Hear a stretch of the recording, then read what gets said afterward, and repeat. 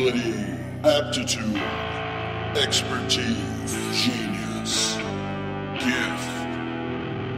I'm the fucking talent. Hey, what's happening? Mike Schmidt, 40-year-old boy podcast. It's quiet now. It's the calm before the storm. You ask what that means. I say to you that it's quiet in my apartment because right now we're silent, but it's also daytime, and so like people could be doing real life stuff and they might be intruding on the microphone, but the air conditioning will also come on. And basically this is me telling you up front, it's an amateur hour. This is a very amateur podcast. I wish it weren't. I've been doing it 12 years. I wish I had a soundproofed, egg-crated fucking room where I could come in here with a pipe and smoke it and tell you all about fireside chats. Let's talk about the Japanese and that goddamn tricky Pearl Harbor nonsense. What are you thinking, people? God damn it, dive bombing our goddamn Hawaiian installation. Stay out of our islands. That's what I would do if I was FDR. I would roll in my chair and then bring you guys some sort of story about what was going on in the world, some tenuous situation in Norway that only the U.S. could help. Because remember when the U.S. did that, the U.S. helped other countries and everybody looked at us and went, my hero. Like every other country in this fucking world on this planet tied Nell to the train tracks. They had a snidely whiplash mustache. They all wore a dark top hat and a black cape. And what happened? We showed up. Fucking crazy big stallion, big ass fucking white cowboy hat. And we were like, here I come to save the day. And we'd untie her and then we'd fucking rail the shit out of her on the train home, whatever the fuck. Awesome. Smart, right? That's what we did as a country. And now, what do? We skulk around in alleys like Jack the goddamn Ripper and leave bodies in our wake and just blood in the fucking gutter. What is wrong with us? What happened to us, man? I don't know. And look, I should tell you this, by the way. We were doing all that for a long time. As I've gone to educate myself in my old age, and I read about things that happened in the old days. To ask the Tuskegee Airmen if we were wearing white hats and saving anybody. They'll have a different answer for you. I'll tell you that right now. Are they still around? Are there any Tuskegee Airmen we can chat with? Let's give me the phone. Hold on a second. It's Tuskegee 5000. Let's call them right now. I'm proud of myself for that on the fly. I don't know what's happening in this world. And look, I got to tell you, this is this episode. First of all, I should tell you this. It's Thursday. Like what? Yes, I'm actually recording early on a Thursday, morning, late morning. So we're creeping ever closer to having a show for you on Thursday morning, like Christmas, when you wake up and go, yay, there it is. But yeah, we're getting as close as we possibly can to going ahead and back on the real schedule. We're moving, we're grooving, we're improving. We're all of these things. That's what you would say in like a Pilates class. We're moving, we're grooving, we're also improving. And that's what we're doing together, right? All of us together, me, you. Not that you need to improve or move or groove. I need to do all of those things because I need to bring this show to you on an early Thursday time slot. Like it used to be when it was late Wednesday even. And then you'd wake up Thursday and be like, oh, like Santa was here. Santa Schmidt came and he dropped off a podcast present. Let's open it up. Mommy, I love it. There's a puppy in the box dead. I always saw that in commercials where they'd be like, yay, I got a puppy for Christmas. And I just thought, man, my mom had to hide my fucking gifts under a bed or in a closet forever. Like, how do you hide a fucking puppy? Do you get that Christmas Eve and hope it doesn't bark? Because kids are peeking out of their goddamn room like Ed Grimley, just going, what the fuck's going on down there? Who's barking? Because I'll tell you this, as a child, if you don't have a pet and you hear unidentified barking coming out of your parents' room, oh, that doesn't make a Merry Christmas for anybody. That sets you to thinking about a whole bunch of different things that you never even wanted to contemplate, for fuck's sake. You're like snooping for gifts. You find a dog collar in your parents' room. Ah, man, that's going to scar you for life. I don't give a fuck what kind of golden retriever you got Christmas morning. You're still going to be thinking about your mom barking, and that's not good for anyone. Or even worse, your dad barking. He's getting fucking pegged in a dog collar. Oh, man, just right now, think about that. Think about your dad with his ankles up over his ears and your mom just staring down at him. Cigarette in her mouth. Your mom doesn't have to smoke when she's doing it, but she does. You know why? Because he likes it. He asks her, do me a favor, fucking smoke that cigarette and blow the smoke in my face. And it's because I want to be, look, I'm dirty. If I'm getting pegged, it's dirty. I want you to blow smoke in my face. Like, this isn't even a fucking choice. This is anything that I like. I got a collar on. I got ankles above my fucking shoulders. And my wife is just staring down at my face with contempt as ashes are falling into my mouth. Good Lord. I gotta be glad my dad died early and I didn't have to contemplate that as a child. Why am I bringing this nightmare scenario up to you guys? This couldn't be anything that you're going through or we're going through or they're going through or anybody's going through. I hope that never happened to anybody. Please never tell me that you heard your dad getting pegged in the ankles and the fucking ashes. Nobody likes that. But it's Thursday, man. Look at me. I'm here. I'm ready to do a show. Ready? I guess I'm kind of doing the show already. Although again, this show, I'm going to tell you this right now. This show is not, it's not going to count against your your normal allotment of shows. As you probably indicated, or you probably figured out by the name of this show, which I don't know what the name of this show will be, quite frankly. Not the name, but I mean the episode count. Because, you know, we were up to episode 49. This should be episode 50, but it's not, man. We're putting 50 on the shelf, and this is going to be episode whatever the fuck. I don't know. I'll figure it out. But, and I know you're thinking to yourself, whoa, Mike, what the fuck? What's the problem with that? I look... It's not really a problem. It's just, all right, I'll share you two different things. One, well, it's for a reason that I'm going ahead and I put the fucking, I've pushed it aside or pushed it back a little bit. I'm buying time is what I'm doing. I don't want to get into why, but I'm buying time in this present incarnation of the show. So this isn't episode 50. This is episode whatever. And so there you go. So don't fucking sue me. Don't be like, oh, I can't believe you gave us this fake episode. It's not fake. It's still me. I'm talking. There's a microphone. It's open. I don't know how long it's going to go. It could be just me and plugs, but I will tell you this, stick around because there might be something at the end you might want to hear, or maybe not. Just leave. You know, just take off now. Although I'm sure you probably threw your fucking iPod into a volcano once I talked about your dad getting railed by your mom and ashes falling in his mouth. But that's a fucking, you know what? That really is a descriptive thing. That sounds like something I've thought about, and I promise you I never have. That just popped into my head right now. I just came up with that scenario of your dad with his ankles up around his fucking shoulders and a fucking dog collar on him as your mom chokes him and then she rails and pegging him from the fucking look in her eye as the ashes fall into his mouth because he begged her to smoke a cigarette while it was going on. Boy, this is pretty descriptive. I should write this down, shouldn't I? Or actually I shouldn't, because I've now just set it into a microphone and now it stays here forever, and now you're going to go ahead and think of it always, aren't you? Look, you know what? Do me a favor. If you're lucky enough to have two parents still, then don't give me a hard time. There's the air conditioning. It just came rampaging in. Because again, as I've mentioned before, I don't have a studio. I don't have a producer. I'm not fucking Mark Maron, who's in a garage. I guess that's better than what I have. What can you hear an air conditioning at his place? I have no idea. But it doesn't seem. But here's the thing: on my show, it's me, microphone, and air conditioning. At Mark Maron's, it's Mark Maron's, microphone, air conditioning, and Henry Kissinger. You know what I mean? So it's like the presence of Henry Kissinger in the garage leads you to go, well, I don't need to worry so much about the air conditioning because I'm listening about Cambodia. There's a holiday in Cambodia. There's a Kissinger in Cambodia. There's a garage in Cambodia with Mark Maron doing a goddamn podcast. What if he takes it on the road? What if he does that? He goes to Cambodia, he goes to Laos, goes to Thailand, goes to Taiwan, goes to somebody else with a tie in it. You want to tie me up with some of your ties, Ty? All right. Let's slow down, right? What do you say? We go ahead and throttle it down, then we grab the old knob. That didn't sound good at all. I'm thinking like a gear shift, you know, like and you fucking throttle down, but it sounds like I just grabbed my crank, and I promise you I did not. A lot of crank imagery. It's early in this show for a lot of crank imagery. It doesn't usually come at you this early. Usually it's like when you wake up in the morning, you have some coffee, take a shower, then you're ready to attack your day, and then here we go, bring on the cocks. Then you're ready to deal with it. It's sometime afternoon, but I'll tell you this, you're getting this in the afternoon on a Thursday. It's not like this is early on a goddamn Thursday morning. So you know what? Embrace the cocks. They come fucking fast and furious, flying at your face right now. Like that gif of that woman getting all those hot dogs that bounce off her fucking skull. You ever see that? That woman's got to be proud. I don't know what sketch that was. Is that Olivia Munn getting the hot dogs? Because I've seen Olivia Munn on her tiptoes trying to eat a fucking hot dog on a fishing line. And I don't mean just in my dreams. I mean, I've seen that for real. That was a thing she did on the show. Then she got mustard on her face, then she flashed a tit on the show. Olivia Munn is fucking... Look, let's face it, man. She is fucking hot, right? We can all agree on that. It's funny, I read these things and everybody's like, oh, Olivia Munn, she got an attitude, or oh my God, what did she do? Or she had work done. I don't give a fuck, man. Olivia Munn is crazy hot. She's funny. She got a fun personality. She bearded for Aaron Rodgers for years, so I should imagine she made like fucking $10 million doing that. Look at her.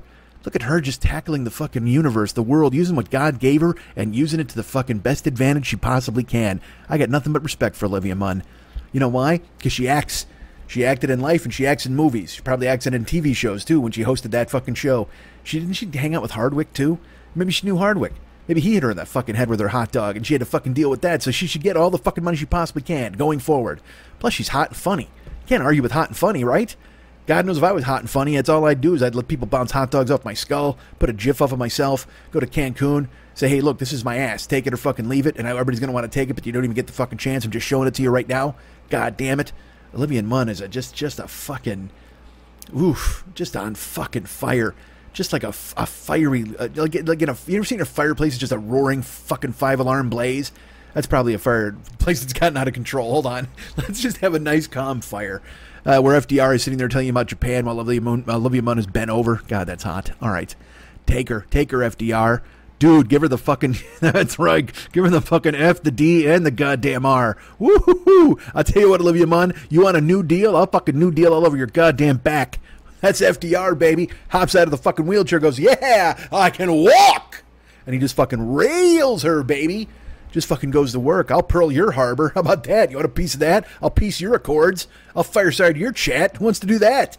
That's what FDR's doing. He's up doing the fucking cartwheels and shit like that. And who's his wife? Like, is FDR's wife, is his wife Eleanor?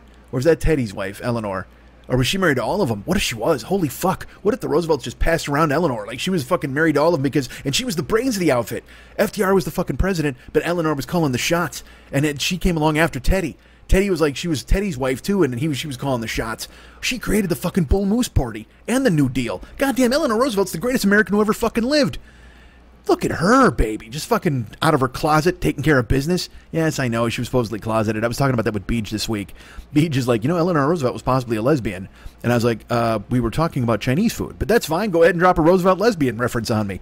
Literally, we were talking about chop suey, and you drop an Eleanor Roosevelt scissoring thing on me. That's fine, Beej. That's what you want to do. If that's how you handle your presidential business, if that's how you want to talk about first ladies, first lady in your heart, first lady in your head. All right, so yeah, I'm buying time this week, and that's what I'm doing. I can't help it. And that's why I bring you presidential filth. That's what I do. Let's talk about FDR tagging Olivia Munn right there at the guy to the fireplace. There you go. Let's talk about fucking Obama. Let's do that. All right. This came up to me today. Obama has a deal with Netflix. And I don't mean like he gets to watch movies. Like, it's not like he has a subscription. I mean, he has a fucking deal. And he's making shows like him and Michelle, I think both, and maybe the kids too. I don't know. And look, man, I don't know how to feel about that. I mean, I guess it's fine. Because we love him, right? He's the guy we all loved as a person. I don't know if we loved him as a president so much. Although I did. I voted for him fucking twice. But then I read stuff about him and I'm like, oh, he did that. I didn't know. I didn't fight hard enough for fucking justices and whatever the fuck. I don't want to know any of this bullshit. This doesn't mean anything to me. But I have to admit, and this is the 53-year-old man in me, all right? This is just, when I was a kid, you were a president, and then you stopped being a president, and then you went and you gave speeches, and you wore suits, and you wrote your memoirs, and you got interviewed, and whatever the fuck. It's just, you composed yourself with some sort of modicum of, I guess sophistication is the word I'm looking for. You weren't out pitching, Survivor Vanuatu featuring the Obamas. I just... And I'm sure he's making educational shows, and he's making but he's not making, John Wick and Barack go to fucking Cincinnati. Which, although, I'll tell you what, do you watch that movie? I watched that fucking movie immediately. John Wick and John Wook? Who's John Wook? John Wookie.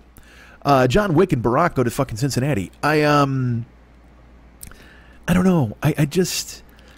And I don't expect him to white knight the whole fucking country and come in and save us from the idiot. Because I told you, I also don't blame him for disappearing. Like, when all the shit finished after 8 years, all the fucking garbage he went through with the birther and the birth certificate, and you're not from America, and he's a Muslim, and he's a secret, and she's might be a man, and, oh, you want kids to eat a healthy lunch? Well, fuck you. Oh, a tan suit? Well, fuck you. Oh, did you put fucking mustard on a hot dog with ketchup? Fuck you. I mean, it's... Every garbage piece of shit thing they did to that guy, he should have just, like I said, I said when he won his fucking second term, he should have walked out in a fucking dashiki and just looked at everybody and just been like, and given the "Can you dig it" speech from the Warriors, and then walked the fuck off. That would have been fucking gorgeous. Just fucking firmly plant your foot in everybody's goddamn ass. Can you dig it? Can you dig it? Can you dig it? And then walk off. Just fucking go conduct your next 4 years and just have a bully pulpit and fuck everybody up. But then fucking the Senate came along, and then the branches of government that used to matter. Remember when the branches of government mattered? Everybody's like, oh yeah, don't worry, there's checks, and then there's possibly also balances. We'll throw an ampersand between the two, and then we'll have checks and balances. It'll be great. Now there's no checks unless they're writing them to themselves. That's fucking Mark Russell quality. Get me a goddamn piano. I'm a hack. No balances either, unless you're talking about balancing that fucking mib on fucking Trump's head in the wind. Oh man, what a crazy... And look, all right, I don't want to talk about this shit. I really don't. It's just fucking, I'm still looking for an escape plan, man. I mean, I'm thinking I'm going to have to go to Mexico, which, I don't know, man. That's fine, I suppose. Maybe I'll go to Zihuatanejo and build a boat and wait for fucking Morgan Freeman to show up. Hey, who out there wants me to bury him fucking some cash under a tree in Oklahoma or whatever the fuck? Take a bus down and meet me in Mexico. God damn it, I don't know what's going to... Because I can't go to Canada. I have people in Canada. I could have gone to Canada. It would have been fine. They would have fucking borne me aloft on their shoulders and carried me around and made sure that I had all the maple syrup and crunchy leaves I needed to survive in that goddamn country. But instead, now I got to go south to Mexico, which is fine because, again, I like the weather. I don't care for the cartel. I mean, because, look, you know me. I'm going to go to fucking Mexico, and there's going to be some dust up in a goddamn convenience store, and the next thing you know, my head's on a tortoise, and it's walking out of the fucking country over the goddamn border. Everybody's like, oh, there he is. That's not good. And can I broadcast? Is there, like, Radio Free Mexico? Will I be able to even fucking upload something? They have the internet in Mexico, right? I would assume they do. I don't know. Has the junta taken care of that yet? Has the cabal, or the is it cabal? What am I thinking, though? The cartel. There you go. Why did I think of cabal? The cartel. They must have taken over the internet down there. So what am I going to be, the fucking Christian Slater of Mexico? Just like, hey, all the great themes have been taken and turned into theme parks. I'll be just fucking doing goddamn, what the fuck is that? Blame It on the Moon? What the fuck is the name of that movie? Pirate Radio? No. Pump Up the Volume. Blame It on the Moon. Ha ha! Don't ask how my fucking brain works, man. I got no idea. Blame It on the Moon. That's a good... Was that also a Christian Slater movie? I don't know. He did the Baboon Heart movie, right? What the fuck was that movie? Where he had to put a fucking animal heart in his chest. And or did he have a baboon heart, or did he have to give his heart to a baboon? I don't remember which it was. Look, I didn't watch it. I love Christian Slater. I just watched True Romance this week, and I'll tell you what, it's perfect. I'll fight you if you say it isn't. God damn, everybody's perfect in it. Fucking Walken, fucking Hopper, Oldman. Motherfucking Charlie Bronson. God damn it, man. You got to watch that fucking movie if you haven't seen it. And what's funny, I'm so disappointed. I will never get over it. John, my buddy who was my trainer, we had really the same taste in basically everything. It seemed like, anyway. But he also thinks I'm an old man a lot of the time, which I am, certainly, compared to him. But I gave him True Romance once, the DVD. He didn't watch it for like 8 months. Like, he just had it. And then one day he handed it back to me at the gym, and I'm like, you just give up? He goes, no, man, I watched it. I go, oh, dude, finally, awesome. And he's like, And I went, you've got to be kidding me. And he's like, nah, it just, I don't know, man. It's just, I guess it didn't hold up or whatever. And I'm like, it didn't hold up? What the fuck is wrong with you, man? And then I just watched it this week, and it's fucking perfect. Like, there's nothing wrong with it. The only thing I would do is if we could somehow get Rappaport out of there, because he's just so annoying. Even as Dick Ritchie, a character who's supposed to be fucking annoying. But everybody else in it is fucking... Penn and Sizemore as the cops, they're fucking gold. Everybody in that movie is... I made Beej watch it, because she was like... we picked movies this week. She made me watch The Misfits. You ever see The Misfits? Beej doesn't... Beej is... she's I would say an old soul. She likes a lot of... movies from the past. We all have our things that we found comfort in. Where I like violence and all that kind of stuff. But I also find myself, as I've mentioned before, I find myself watching old news shows from when I was a kid. Like these old, literally 30-minute newscasts from 1978, 79, 82 from WGN. I even love the theme song of Nightbeat. It takes me back to that nostalgic time when it was just, the world hadn't gone tits up and you had everything in front of you. And, It's a dangerous feeling, because and look, I don't want to make it about this, but you realize you're never going back. I'm sure I've said this before on many other shows, but boy, whatever, midlife crisis, however you want to talk about it, when you really sit down and when, like I said, when it's quiet and when it's dark, and you sit there and you think to yourself, Jesus Christ, I did this, I should have done that, I could have done this. All your life comes rushing over your heart and your brain, just like water out of a faucet, and you realize the mistakes you've made and the things you could have done or should have done. And you always see these things where everybody's like, it's never too late, man. That's fine. Well, okay, tell my knees. That's fine. Tell my heart, which is encased in a fucking candy-coated shell. I mean, I've done damage. And yes, you dig out, you grab the shovel, that's all you do. You move forward, you be a fucking shark. I get it. But dudes, when you look back at when you were 13 and 14 and it's just and look, it's easy to romanticize those times too, you know what I mean? Because I grew up in a house where there wasn't a whole lot of discipline and a whole lot of supervision, and so I was able to do what the fuck I wanted, which I'm paying for now because I never learned how to be a disciplined person or have supervision about myself or whatever the fucking, who cares? But you do that. You marinate in things from your past because they make you feel warm, and they take you back to a time when you were hopeful. And Beej, the thing that she does is she watches older movies and stuff because she used to watch AMC, I think it was, or Turner Classic Movies, I think.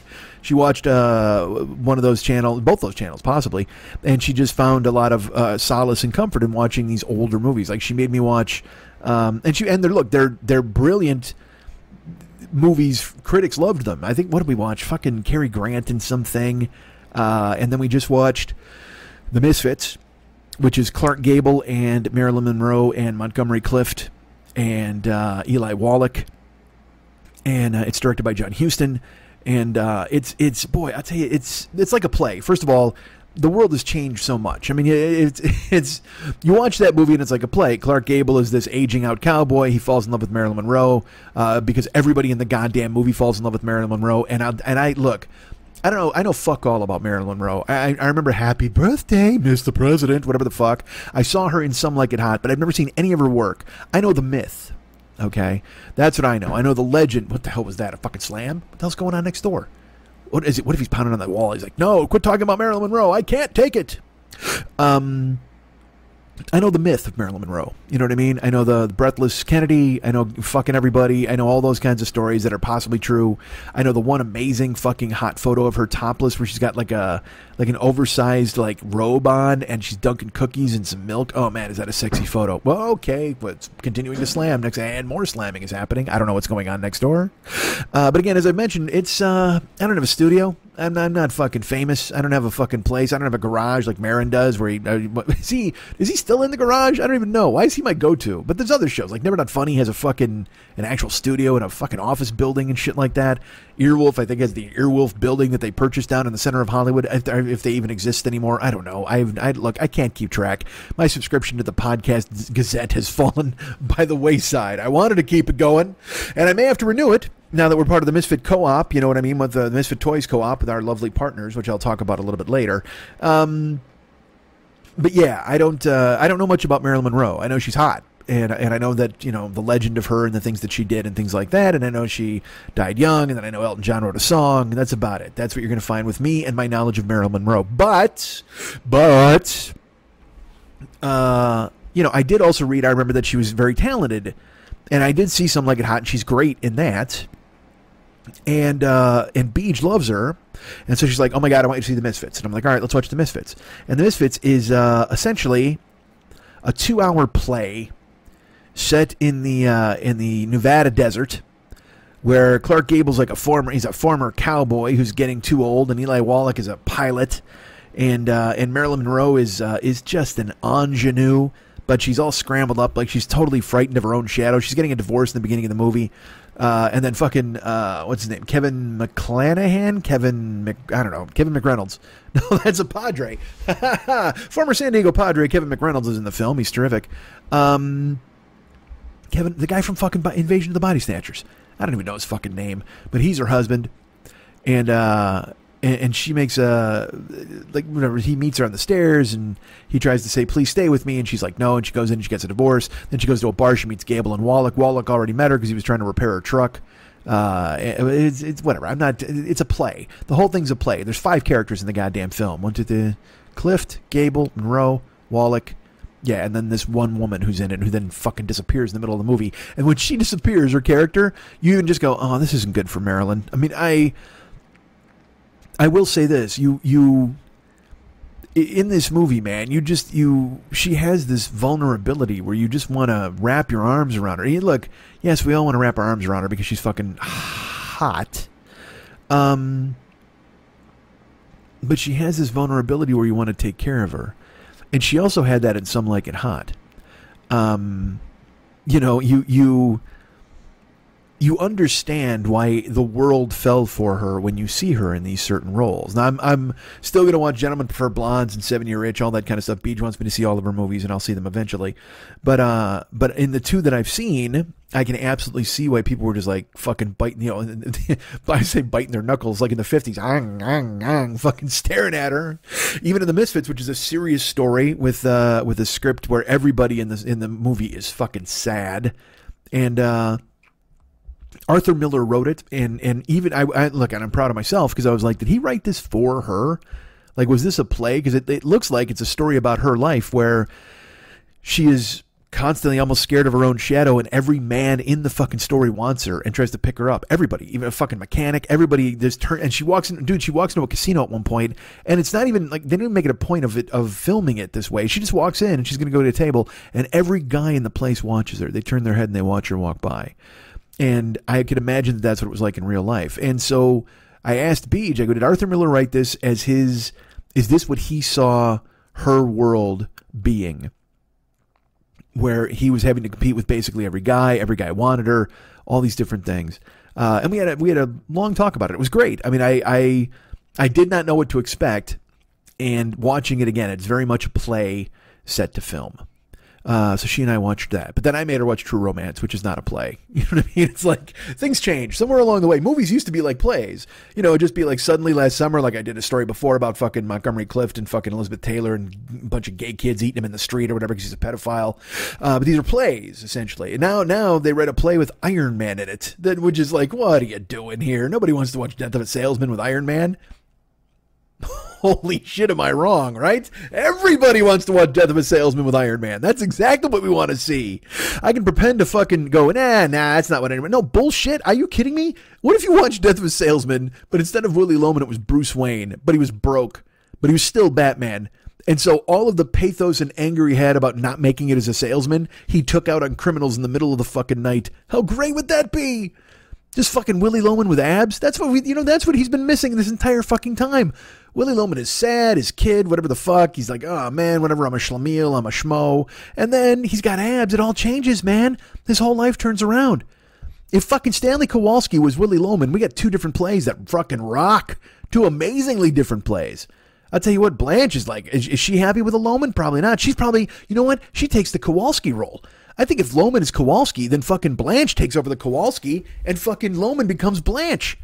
Now, you take Kowalski and you put him in fucking Death of a Salesman, he becomes the greatest salesman who ever fucking lived, and the whole movie's different. God, look at me changing it up. Ah, look what I've done. I've taken great works of art, and I've just with one switch. Although it started with me putting Batman in there. It's a couple of switches. Let's not put Batman in Death of a Salesman. Let's put him in Streetcar. All right, there you go. Batman can go ahead and take Kowalski's place. Bruce Wayne comes in. He's all magnetic. He's fucking wearing the fuck out of a T-shirt. And everybody's like, whoa. And he just, maybe that's the move. Or Iron Man. I want to have Iron Man. Not even Tony Stark. I want Iron Man in Death of a Salesman. That's what I want. When he gets to go out and he's just fucking gives that speech. All right, never mind. Anyway. Maybe that's what the Obamas do with their Netflix fucking contract. Maybe they pitch that. They pitch switching Loman and Kowalski and then fucking giving Blanche becomes Kowalski and Loman becomes Blanche. I love this turn of events. Who can we cast? Who's that fucking, Veronica Cox? Who's the transgender who is in fucking the Rocky Horror remake? Laverne Cox. She's in it. She gets to be Blanche. Because then she's like she's the Kowalski Blanche. And then who gets to be the fucking Loman Blanche? Who's the Loman Blanche? Who could make that? That'll be that guy from the movie where the guy fucked a peach.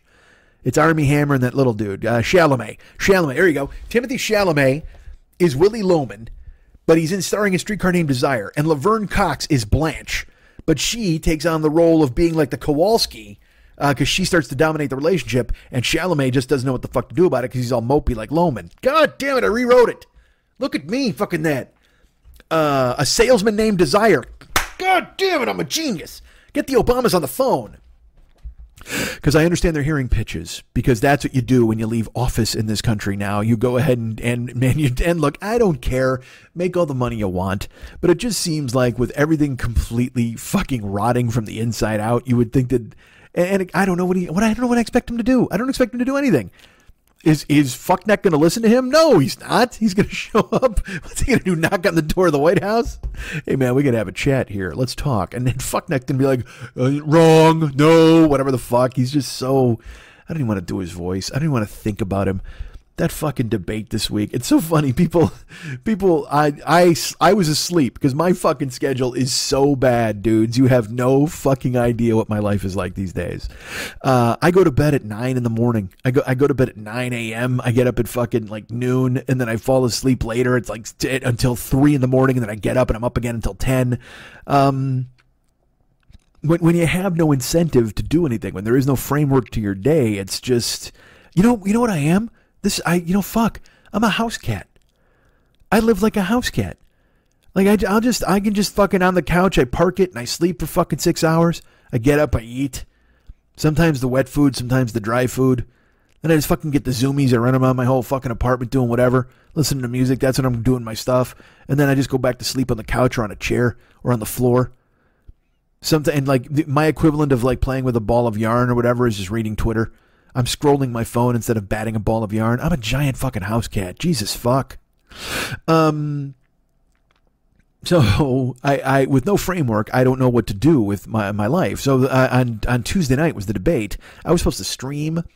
I had been up all night. I had gone to bed at I got up at 7 a.m. But I'd gone to bed at 2. Oh, whatever. Who the fuck cares? Doesn't matter. I went to bed at number. I got up at number. And then I was supposed to stream and at 4 in the afternoon. So then at 3:30, I'm like, all right, you know what? I've been up because I was at my desk chair all day. And I'm like, all right, because I was answering correspondence and stuff. If I haven't gotten to you yet, I will. And then I went ahead and I sat on the couch. I'm like, all right, I'm going to go fucking sit on the couch. So I'll take 30 minutes to close my eyes and refresh myself for the stream. And then also, Beej and I were doing a double feature that night after my streaming. We were going to watch movies back to back. And did I just hold up the number 2 with my fingers? You're goddamn right I did. Back to back. So Tuesday, I sat down on the couch at 3:30 and I sipped some ice water and I closed my eyes and I fell into a black fucking hole. Like I fell into an abyss. I couldn't even, there was no dreaming. There was no, it wasn't like, this is a luxurious nap. This was not refreshing. This was sleep as punishment. This was my body going, hey, you know what, fuckhead? We're in charge now. You know what sleep paralysis is? It's when you wake up and you can't move, but you're wide awake, but your body's like, fuck you. All right, I had the other route. It was almost as if my own body held chloroform over my face and put me the fuck out. My brain was like, fuck you, dude. My brain and body conspired and they fucked me and they put me right out. On the couch, 3:30, I fell asleep and I didn't set an alarm because I just figured, well, I'm just going to close my eyes for just a second here. It was very much like when I used to work in a convenience store and there was a situation where I fell asleep in an office. Because again, I'm sleeping in these bursts. I'm sleeping in 3-hour bursts and being awake for 12 hours and then sleeping for 2 more hours. It's just a mess. So I closed my eyes at 3:30 and then I'm not joking. I opened my eyes. It was 8:45 p.m. So and I know you're like, well, 5 hours doesn't sound like that much sleep. Yes, you're right. But imagine 5 hours of not moving.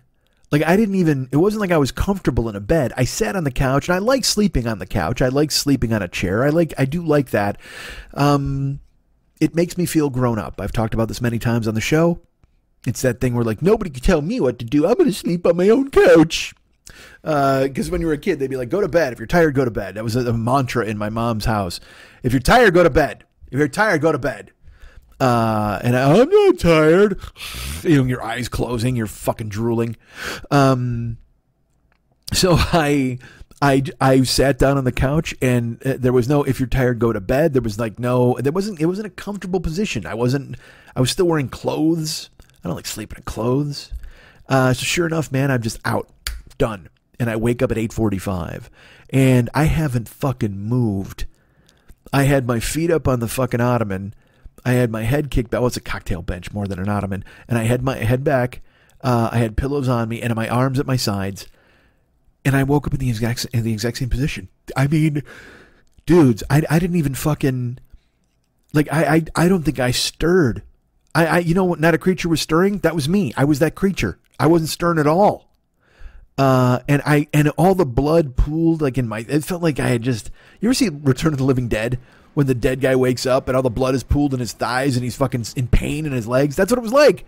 I tried to then stand up And my feet were like, no, that's not happening. And my legs, everything had just checked the fuck out. My brain was out. My body just got fucking ethered, man. It was insane. I was like a corpse. I just took a fucking journey for 5 hours and 15 minutes and never moved. Not once. Woke up embarrassed. Grabbed the phone and texted Beej. I'm like, man, I am so sorry. I literally just opened my eyes. And she's been very patient with me with my fucking schedule because I'm sleeping and waking up and all this nonsense. And then also there's a 3-hour time difference. So it'll be movie night. So when I text her at 8:45, it's 11:45 p.m. by her. We were supposed to get together at 7 my time, which is 10 her time. Which is also still too late, but I'm streaming from 4 to 6. It's a fucking 3 hours blows. So I feel bad because then I'm keeping her up to like 4:30 in the morning watching these fucking double features, and I'd watch 3 or 4 movies because I have no self-control at all, and I'm just trying to give it up. I'm like, yeah, let's do it. Let's live our lives. Let's just fucking watch movies until we die. How about that? I'm going to wait until my eyes liquefy and pour into a glass, and then I'll shake it up, and I'll drink a Cordia martini. How about that? Let's fucking do this, because I don't have any control over my... I have no more fucking... what's the word? Over my body anymore. God, fuck, how can I not pull words? It's because I'm fucking not sleeping. If I was sleeping, autonomy. I have no autonomy over my own body. My fucking eyes just melted, and I drank them like a goddamn retina rum, or retina and Coke. Fuck rum. I don't know, man. So I crashed out on fucking Tuesday, slept, and that was the night of the debate. Now, I will tell you this. I was going to be streaming games and then going right into the movies anyway, because I'm never watching that fucking debate. Not in a billion fucking years. Who the fuck wants to watch that? And if you saw it, good for you. If that's a thing you like, or if it's a thing you felt you needed to watch as your civic duty, I'm not going to argue with you. That's totally fine. I'm talking exclusively about me, all right? And the way I see it, fuck that. I am far too old to subject myself to things that I will hate, and I know the second fuckneck opened his mouth, I'd just be sitting there going, I want him dead. I want to do something crazy here. Like, I'm so fucking furious. I want to just whip my phone to the moon. It's just not for me. I don't, I'll see the sound bites the next day, whatever the fuck. Because I've told you, look, man, it's like I grew up. I don't like hype. I don't like fucking pregame shows. I don't like any of that nonsense. I don't need a postgame wrap up. I watched it. I saw what happens. I don't need anybody to give me the prism of why the fuck they think the North Stars didn't win. Probably because they haven't been in existence for the past 30 years. But other than that, they've been doing pretty well for themselves. But I would never in a billion years watch the debate. I just wouldn't. And then of course, once I woke up at 8:45, then I believe I fell back asleep, and then I woke up again, and then I wound up talking to Beej on FaceTime, and then I checked online to see what had happened, and then of course I saw what happened, and I was like, but also who thought it would be different? Did you think he was going to walk in like the Monopoly guy with a fucking beauty contest sash around his fucking goofy ass chest and a monocle and a big ass white mustache and a goddamn top hat and just take a ride on the reading and just be the perfect comportment of some sort of sophistication? No, that's never fucking happening. This guy's a gutter ball. That's all he is. He's a fucking gutter ball. And sure, Biden's a fucking 7-10 split or whatever the fuck, and you gotta hope you can pick it up. But fucking fuckneck is such a mess. Like I said, he's 300 pounds of loose change held together by a spray tan, and so of course he acted like that. That's what he did. He's fucking yelling. That dude. If you were to ask me what his debate strategy was, I would term it shaking a baby. That's it. His debate strategy is shaking baby. That's it. He's as subtle as punching a paper boy in the face and stealing his money belt in the 20s. I mean, what a fucking idiot. And then he's yelling at this guy, he's yelling at that guy, and fucking, here's the thing I love too, and we've talked about this before, and I don't want to dwell on this bullshit. But this fucking guy is he's a jagoff, all right? He's just a fucking jagoff. We know this. But everybody should know it by now. It's been 4 years of him being a jagoff. But he's so used to having the press or the other fucking, Republicans or whatever, they all cover for his ass. They don't say lies. They say he's massaging the truth or whatever, all of that bullshit. And you're like, so he's been able to do whatever the fuck he wants forever. And this has been his entire life. And then it comes out, like I said, even before the debate, the guy paid $750 in taxes. $750 for 2 years and whatever the fuck. And then, and look, don't come at me with your bullshit, because I saw this argument too the next day. Everybody's like, well, he paid payroll tax and he paid sales tax and he paid. I don't give a fuck. All right? All right? You can't defend this shit. That's another thing that drives me crazy. If you like him, fine. If you're on board with this bullshit, then climb aboard his slumped shoulders and spin clockwise down the fucking drain. All right? That's fine. I got no issue with that. If that's who you like, that's fine. But don't try to convince people that he's better than he is, or don't try to tell us that, oh no, we don't understand. No, we very clearly can see it. We understand. If you saw a dude acting like him on a subway platform, you would walk to your fucking destination. Don't pretend you wouldn't. He is every terrible thing you could ever imagine finding in a person you would run into in a normal situation. If you were behind that guy at the bank, you'd hate him. It would all be furtive glances at other tellers and people in line just going, get a load of this fucking guy. You know the phrase, this fucking guy? It was invented for fucking fuckneck. That's who it was for. He's this fucking guy. In any situation you could ever imagine. Studio 54, rich asshole comes in, tie around his head, and he's got 2 fucking girls half his age on his arms because his dad left him a fuck ton of money. Look at this fucking guy. Comes on out and says there's fine people carrying tiki torches and all sorts of bullshit, and he's not racist even though he fucking wanted the Central Park 5 put to death, and he and his dad tried to conspire to keep people out of buildings. This fucking guy. And then he comes out of the debate and just starts screaming at the fucking moderator and screaming at the other guy and just yelling and blue in the face. And just, this fucking guy. That's who he is. He's President this fucking guy. It should say it on his fucking lawn signs. You know who I'm voting for? This fucking guy. Everybody knows exactly who you mean. You know, sometimes that's a term of endearment. Very rarely, but it is. It can be. You know, if you're like, this fucking guy. In True Romance, fucking Walken says it to Hopper. This guy. And then he puts 6 in him. He puts fucking 2 in his face and 4 in the rest of them. Because guess fucking what, man? This fucking guy is not a guy anybody ever wants to fucking be. And this guy's made a fucking life out of being this fucking guy. This fucking guy. And it's the thing where you collectively... Like, you talk about climate change? Well, I'll tell you what, I don't know about climate change, but I can tell you that we've got a wind problem in this country because every time President this fucking guy opens his mouth, the collective eye rolls across the nation generate high winds that knock over power lines for fucking miles. Everybody sighs and rolls their eyes. This fucking guy. And I know there are people who are like, yay, he's taunting the libs, whatever the fuck. And yes, I know Biden looks...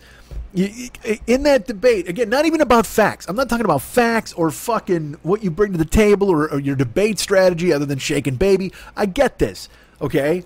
But what I'm saying is what they brought to the table as far as being loud and engaging in a conversation, Biden brought a slingshot to fucking to a nuclear war.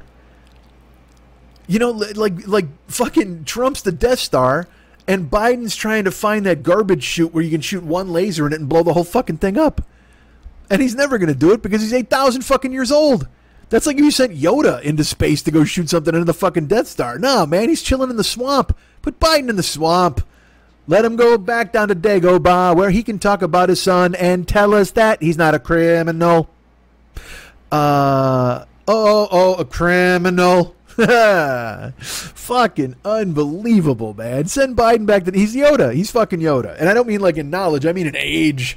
He's just an old Yoda. And Trump isn't even a person. He's the fucking Death Star. He doesn't get to be the emperor. The emperor has real power. Fucking Trump has just been... He's built that way. He's large and he's imposing and he's got a flaw and a weakness. You just got to fucking find it. But he's also loud, and he tries to be as intimidating as possible. He'll float into your fucking orbit and try to scare you, and he'll take out Alderaan if you let him, just because the fucking princess wouldn't fuck him. Jesus, what a mess! What a fucking mess! And then he calls on like the bullshit with the Proud Boys, the stand by and stand down, or whatever the fuck. And everybody's like, he wouldn't decry white supremacy. I can't believe he wouldn't do it. Well, of course he wouldn't do it. He hasn't done it for 4 fucking years. He hasn't done it ever. Like, fucking ever, man. Why are you expecting him to change? Who the fuck is expecting this idiot to change? Do I have to tell you again about the scorpion and the turtle or whatever the fuck as they go across the water and zing zam, the fucking sting happens? Hey, man, you knew I was a scorpion. The fuck? This ass fuck's he's a terrible guy. He's awful. He's the worst. He always has been. We all know it. And yes, I know there's a bunch of fucking delinquents out there who are like, he's funny. I like what it does. When he's loud, it's the best. Shut up. Get fucked. And that's the same people who are watching Jersey Shore reruns because they didn't get it the first time. Get the fuck out of here, man. And yeah, I've got friends. There's guys I know like on Facebook who are like, I have a friend today who's defending the Proud Boys, and another guy is like, he just tears Biden apart, and then people will come in and go, yeah, but Trump's a fucking awful monster, and he'll just go, Biden is a drooling bill. Like, he won't even, because if you box him in to where he has to go, yes, I like Trump, I support Trump, then you can look at him and just go, you fucking idiot. You know what I mean? But instead they take the safe position of Biden's terrible, Biden's the worst, oh, the Dems, blah, blah, blah. Yes, I get that. I agree with you. The Dems fucked up. Pelosi's a goof. Schumer looks like McGruff the crime dog after a fucking rough night. I get it. They don't give a fuck about us either. But Jesus Christ, when you see that asshole suck all the air out of a fucking room, he's like the reverse Hindenburg. He comes in flames, and then he still sucks in all the air to stay up afloat. He's never going to fucking crash. Jesus Christ. The incorrigible dirigible. This fucking guy. Whatever. So I guess I don't know what I want Obama to do. Yes, go to Netflix. Why not? Pitch fucking a salesman named Desire. Is that what it was? Death of a Streetcar? I don't know. Which one sounds better?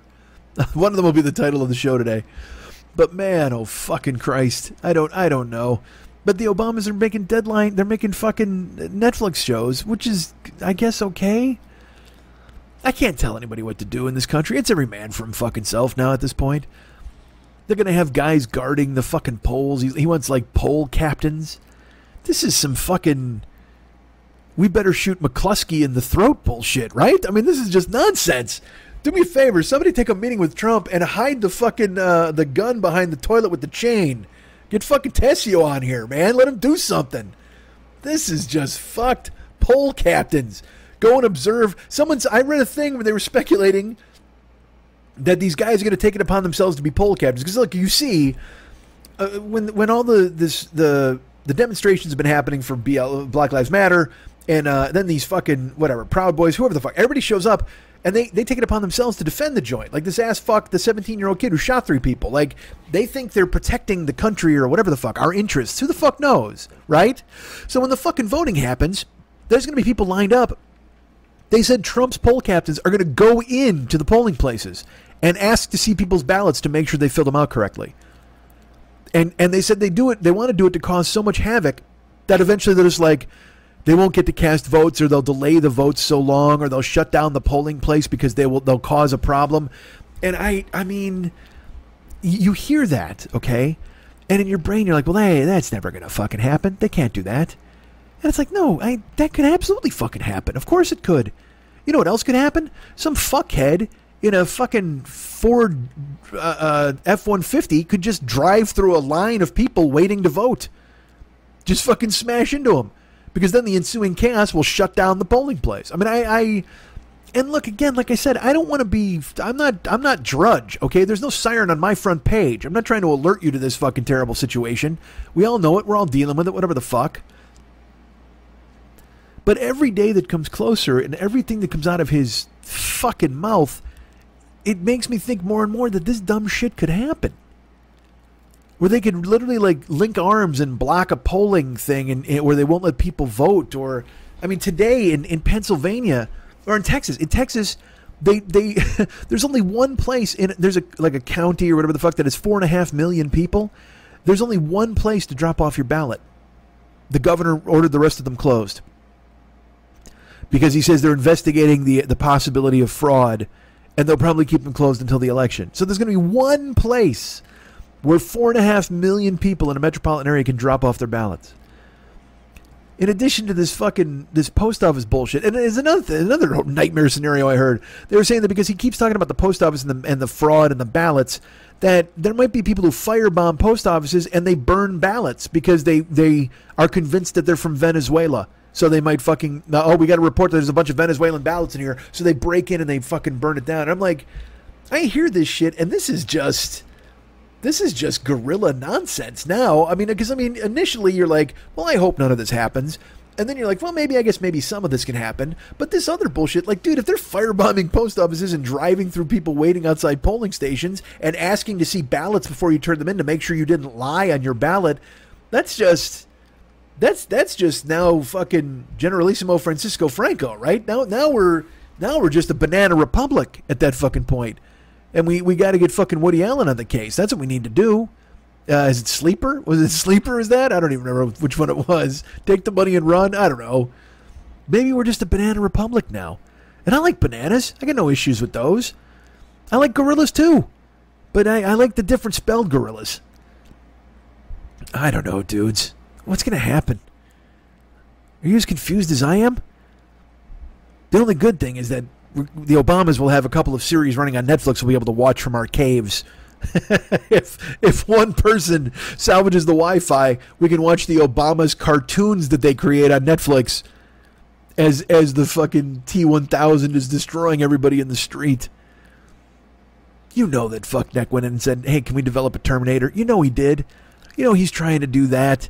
Hey, let's develop a Terminator. Are there any aliens? Like, again, if I was president, that's the first shit I would do. Hey, can we make a Terminator? No, seriously, or a RoboCop? Let's get a RoboCop. Can we do that? And also, what the fuck with aliens? Do we got a ghost skeleton? How about ghosts? Are those real? Give me the files, man. Like, he watches Fox News. What a waste of fucking time. I'd be reading all the bullshit files on J. Edgar Hoover, and I'd be like, oh, man, I can't believe Martin Luther King fucked all these chicks. Like, I would just be reading all this stuff. I would just bury myself in the fucking minutia and horrible stories from the FBI files. You know what I mean? Dude, I would not be president for longer than 90 seconds before I saw John F. Kennedy's dick. I got to be honest with you. I would be like, bust it out. Let's get the archives rolling, baby. Oh, what's this? The dress that J. Edgar Hoover wore when he got banged in the ass by fucking Brezhnev? I love it. Bring him on. Let's do more. Bring it all out here, baby. Oh, man. Dick Nixon's false teeth. I would bring it all out. I would want every secret laid out in front of me. I wouldn't even think fucking twice. Fucking, I would stack up fucking JFK's brain and Bobby Kennedy's brain and everybody else's fucking brain and see who took the most damage. I would recreate the fucking, the grassy knoll. My whole first year in office would be just me fucking exploring the scandals of the past and seeing what the fuck happened. I'd be wearing fucking Teddy Roosevelt's Rough Rider outfit, walking around with a goddamn saber, pointing it at secretaries and shit like that. Dude, I'd be a terrible president. But again, that's why I said, fuckneck is how he wastes his time with Fox News. He could have been so much worse, I guess, now that I think about it. Although, how much worse could you be that you turned the fucking Obama's portrait into an ironing board? What a fucking idiot! Oh, man. You know, if you saw this shit in a movie, you'd laugh, though. Be honest. If there was some fuckhead who, like, took his previous... the previous president's fucking portrait and hid it in a closet and made it an ironing board or whatever the fuck, stayed up all night eating fried chicken and watching TV, and then talked a bunch of shit, you'd be like, this guy's a fucking dickbag. I hate him. But at the same time, it's kind of funny.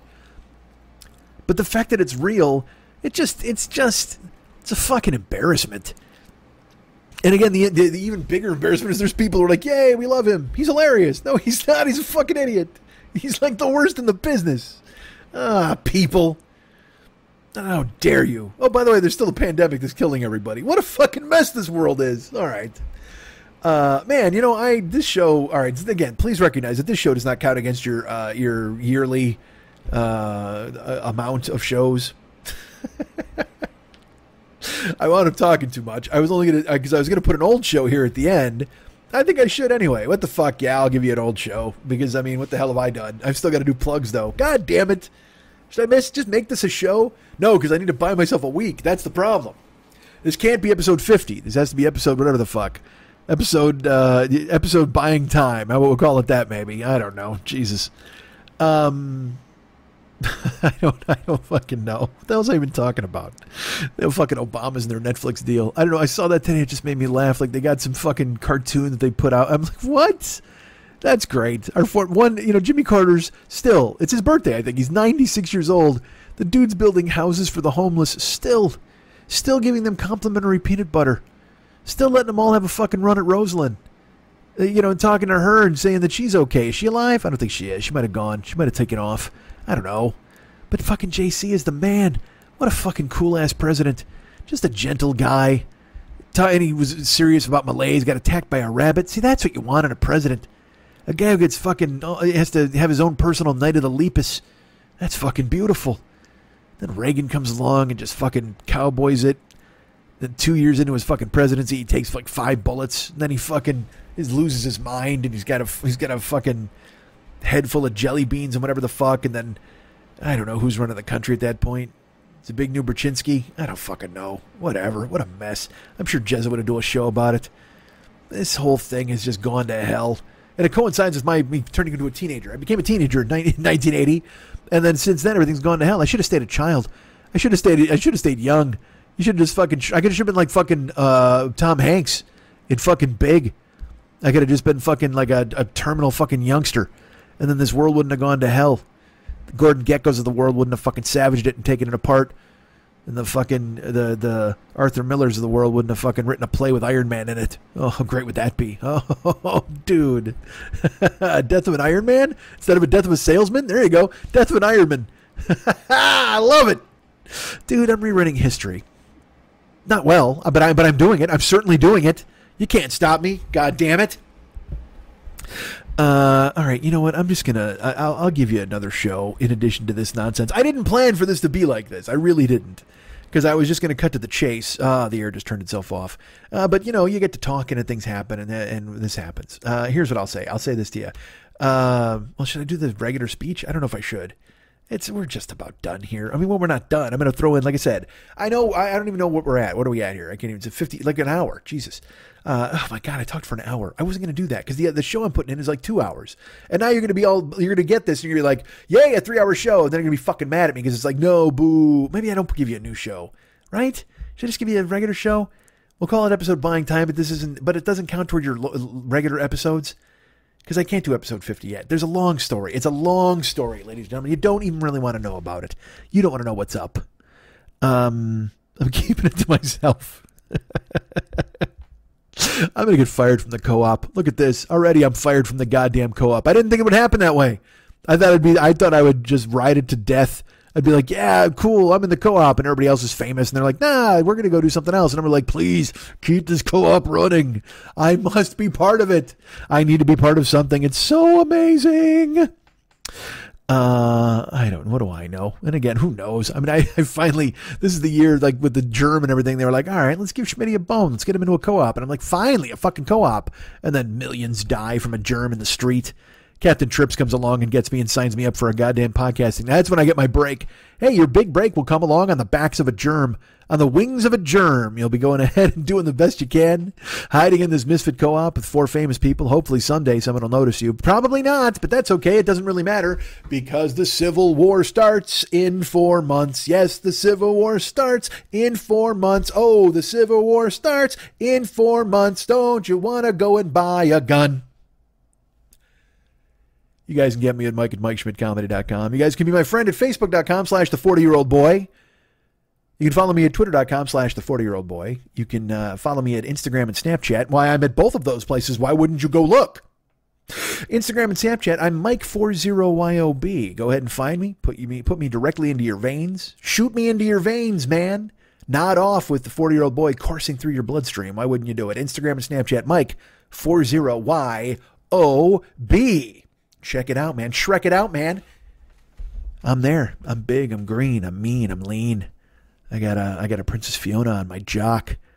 I got a fucking Professor Farquhar, whatever the fuckhead, or whatever his name was. I got a donkey for a friend. All right. Find me at all those places. Instagram and Snapchat, Mike40YOB. I'm also on TikTok, and I'll tell you this. I'm not doing any TikToks, but I'm there. I haven't opened the app in months, but I do watch it on Twitter. People put up a TikTok, and I laugh and laugh. I saw something today from something called Nebraska Hype House, or Hype House Nebraska, and it was just 4 kids doing a dance, and one of them was swinging a little dog. Oh, man, did it make me laugh. Just dumb stuff. I like dumb. So you're like, well, Mike, if you like dumb, why would you do some dumb TikToks? Well, because I'm old. I do something and the kids are like, oh, that's all I needed to have some fucking Nelson Muntz on TikTok go, ha ha, and fucking send me to the grave. I'll fucking kill myself. I'll open a fucking vein because some kid was like, look at this idiot. No, love me. Instagram and Snapchat, Mike400YOB. Find me on there. I'm bad. I'm nation fucking wide. Our good friend Ryan Dirks helps out with the web stuff. I got to give him an email at some point. Facebook.com/Ryan Dirks. KC Bills is our friend. He handles all the YouTube stuff and helps me out with that. Thank you, KC. You're a king. And our good friend David Hernandez, whom you might know and you might remember from previous appearances on this show and also having his name dropped several times. He's David Mex Hernandez on Facebook. Facebook.com/David Mex Hernandez. What is he doing with his life? Well, I'll tell you right now. The guy does everything. He's all over the place. He's doing music. He's doing sculpting. He's got Patrick Swayze with his arms around him suggestively as they make a bowl and stare at one another. God damn, when you want to make a bowl with Swayze, I'll make a Swayze bowl. Fucking press your dick into my back and make a bowl, Swayze. Let's fucking make this happen. I'll get a short bob. We'll get Whoopi Goldberg tell me I'm in danger. You're in danger, Schmitty. And I'll fucking bob it up. And Vince Chiavelli will yell at me on a train. Oh man, look at all this that's happening. My life is coming together. I got a Swayze dick in the back, suggestively making a bowl, short bob haircut. I'm a danger girl. Fucking Chiavelli, a mean Chiavelli. I love it. Or maybe Mex can do that. Originally, that was it. Why did I usurp it? I was giving that to Mex. Mex gets a Swayze dick in his back. Mex gets to make a suggestive bowl. Mex is, you in danger, Mex. Mex, you in danger, girl. And then a Chiavelli yells at a fucking Mex on the train, which is a lie because Mex would never be on the train. He was in a train accident once. Yeah, he was. And it derailed. And this is not, I'm not even joking. Everybody in Mex's car died except him because Mex is Bruce Willis from Unbreakable. Mex, Facebook.com/David Mex Hernandez. He does all sorts of artwork. He does all sorts of music. He has a closed group. Like a closed group. If you go to Facebook.com/David Mex Hernandez and you look through his photographs, you'll see the artwork he's done for me personally on my private page. It's not private, my personal page. And then also the work he's done for the Westside 86 Jokers, where he does a Joker painting every couple of weeks and throws it up there and everybody loves it. He does amazing stuff. Plus, you can go ahead and flip through. Jesus Christ, that's pounding on my door. What the fuck was that? Did you hear that? Is that the cops? What the fuck? I mean, there was like fucking... Earlier, my neighbor was slamming his door, but holy shit, was that a crazy noise. You heard that noise, right? Isn't that a scary noise? That's from Night of the Comet. And I'm still talking. Like, I mean, they're out there. They're going to kick in the door. Dude, I got to be honest with you. I haven't done anything bad, but now I kind of wish I had. I wish that was cops, because if the cops kicked in the door during the show, what a fucking fabulous ending. I always say this show's going to end in a gunshot, and now, I mean, we're so close to it happening. You heard that, right? That was the scariest fucking pounding ever. Because I have a screen door, but it's like a metal door on the outside of my regular door. Holy fuck-a-moly, that I jumped. Jesus. What are you doing? I mean, Amazon or whatever the fuck, they always leave packages outside anyway. Does he need a signature? A signatory? Negatory signatory? I don't know. All right, yeesh. I'm keeping... You have no idea. I mean, my blinds are closed and stuff, which is fine. But I'm ducking at my desk as if somehow he could see me by peeking through the blinds. Because again, I'm assuming for some reason, if he pounded on the metal door that hard, he's got to have X-ray vision or some bullshit. Holy, you heard that, right? I'm not wrong. I mean, I'm about 8 feet away from the door. I'm going to say I'm 8 to 10 feet away from the door. And, oh man, that was an echoey blast. That was Iron Fist. That was a dude with an iron fist. That was the Count of Monte Fisto who came up and just fucking pounded on the goddamn door. Holy Jesus. That guy's a danger to himself and others. And I don't know if I even ordered anything. Did I order anything? I don't know if I did. That's why I wondered if it was a cop. Whoa, dude, what if we're being evacuated? I'm drinking water. What if because there are fires still. What if a fire got close? What if that's one of my neighbors trying to warn me that the place is on fire, and yet here I am still recording? Oh, dudes, I'll totally burn for you guys. Like I said, like fucking Bill the Butcher said, I like a guy who's willing to burn for his swag. Come closer, John. Close. Not gonna bite you, or not gonna bite. He didn't say yeah. All right. I think it's okay to raise my voice now and talk normally because I think they went away. But man, that was a scary pounding. Don't you agree? They sing so good now. Don't you agree? Terrible. All right. The fuck are we talking about? We're talking about mechs. What are we talking about? We're talking about Shaft. Facebook.com/David Mex Hernandez. Again, you can check out all of his Joker's pictures. Again, become his friend first at Facebook.com/David Mex Hernandez. And then go through his artwork on the photos and stuff like that. You'll see the cool stuff he's done. And then you'll realize he's got a closed group you can join. This is dumb, that's dumb, you're dumb, I'm dumb. Why wouldn't you join it? You should. Because there's a hot fucking chick in a swimsuit. I think her name's Bikini Barbie. No, Bikini Betty. Bikini Betty? Bikini Bonnie. I think it's Bikini Bonnie. My Bonnie lies over the ocean. She wears a bikini for me. Bikini Bonnie is there, and you should check her out. And then there's also a stove with a toupee on. And then there's, I believe there's a pea, like a sexy pea. Or is it a sexy kidney bean? I don't remember exactly what it is. But it's out there, and it's waiting to be observed by you. Why wouldn't you look at those things? And then there's a Chinese guy who will kick you in the foot. There's all sorts of amazing things on this page. This is dumb, that's dumb, you're dumb, I'm dumb. And I understand this week they had to throw somebody off the premises. Somebody was acting the fool, and Mex went in and fucking creased him and threw him out the goddamn door. And that's because Slumpus McGrumpus was like, get him the fuck out. Get him out, baby. And everybody said, no problem, Slumpus McGrumpus. And they all grabbed him and threw him out the door, including Bikini Bonnie. But you should check out the This is Dumb, That's Dumb, You're Dumb, I'm Dumb page. You'll try to join, and then you'll get some questions. Please answer them. And then if you answer them correctly, you'll be admitted to the group. There's the air conditioning. That's what I'm looking for. Although I will be honest, that if it's bringing in air from the outside, could it also bring in whoever pounded on my door? What if he slides through? What if it's Reed Richards and he just gets all fucking skinny and he slides through the goddamn vent? I don't like it. That was a lot of pounding. I still hear it echoing in my head. Echoes in my brain, man. So Mex has got, again, go leg out. There's a sexy noodle, whatever the fuck. Whoever's on the page is great. This is dumb, that's dumb, I'm dumb, you're dumb. Go ahead and join. It would be fantastic for you. Please remember the man he also does artwork. If you want to commission him to do some artwork, you look at the artwork he does and you go, man, I like that. Well, he can do it for you. And he'll happily do so. But you got to contact him through Facebook.com/David Mex Hernandez. He works in oils. He works in watercolors. As I mentioned before, he'll put a Swayze dick in his back and make you a sensual bowl. Whatever the fuck you need from the man, he can do it. Go ahead and reach out and hire him. But also, I'll tell you this, he's now he's a multimedia superstar. He's not just working in oils, he's working in voice. And I don't mean just singing, because he's also singing all the time, but he's got a podcast, ladies and gentlemen. What? That's right, it's the Phlegmcat Podcast, P-H-L-E-G-M, the Phlegmcat Podcast. That's two-word, P-H-L-E-G-M-C-A-T. The Phlegmcat Podcast is there in the Apple podcast space, wherever they have the best podcasts you could ever imagine. Go ahead and check it out. You'll find his there. It's there to be perused and listened to. Download it now. And the new episode is up. They're talking about buggery. A lot of that discussion is going on. It opens with a Shawshank quote, and you'll understand why when you listen to the goddamn show. I will mention this. He talked about this, and this was a drag. He mentioned his daughter, Ava, and he mentioned that it's her senior year at Fancy Book College. And holy fuck, am I the oldest man in the business. I used to play peekaboo with that girl and make her laugh at the dinner table.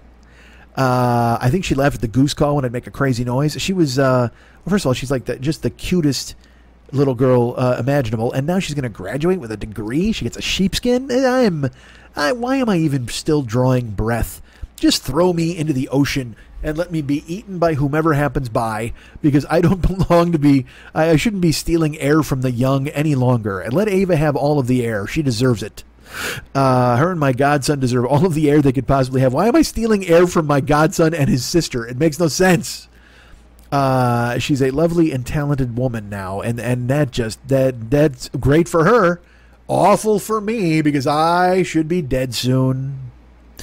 Mex will tell you, if you listen to this week's show, what he doesn't want to do to your biscuits.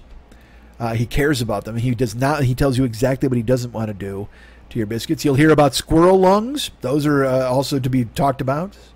I will tell you this, though. If you do listen to the show, you got to bring the pickles. Please remember that. You got to bring the pickles if you're going to listen to this show. Snagglefuck shows up for an interview and tells you all about the group that I just told you about. So we're working double duty here with the This Is Dumb fucking group. But Snagglefuck does an interview with our good friend Mex, and he tells you what to do and go to listen and all that kind of stuff.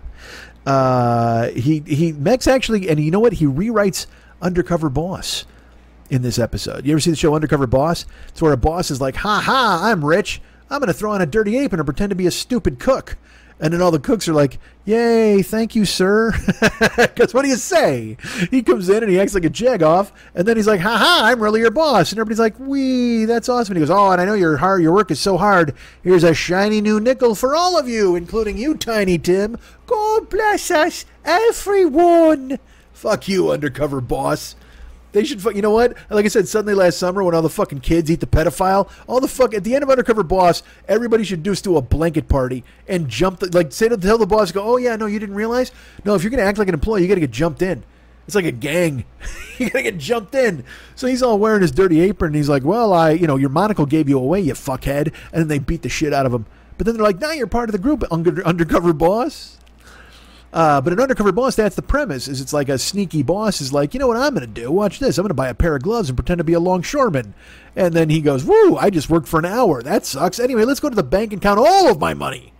Terrible. Just a fucking monstrous premise for a show.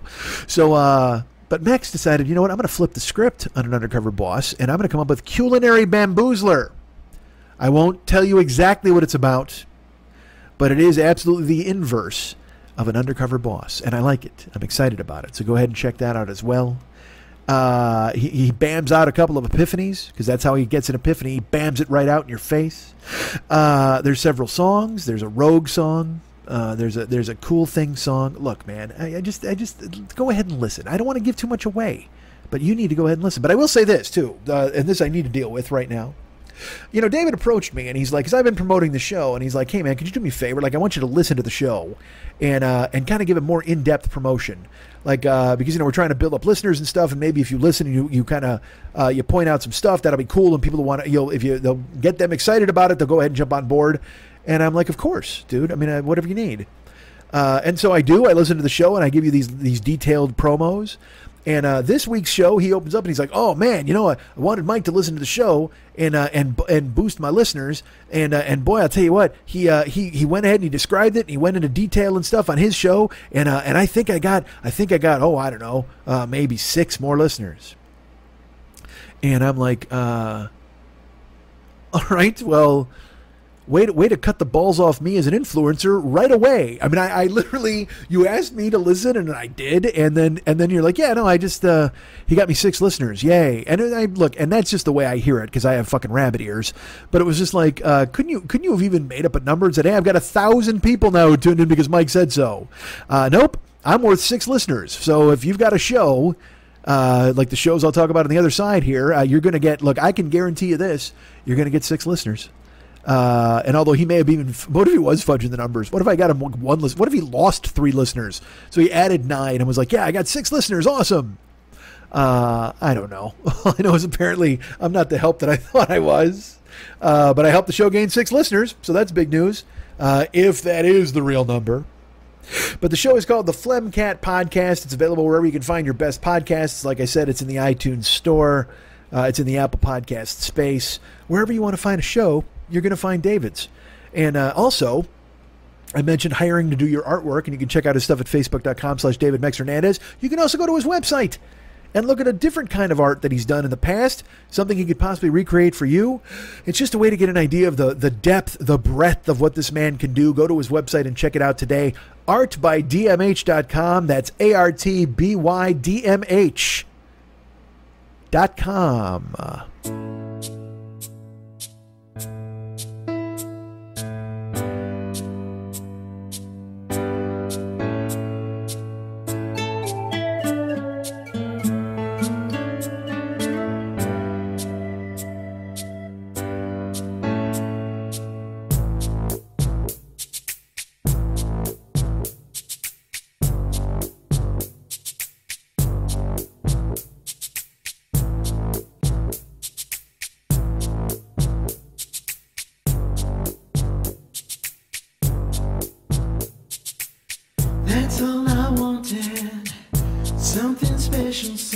sacred in your eyes for just one moment, to be bold and naked at your side.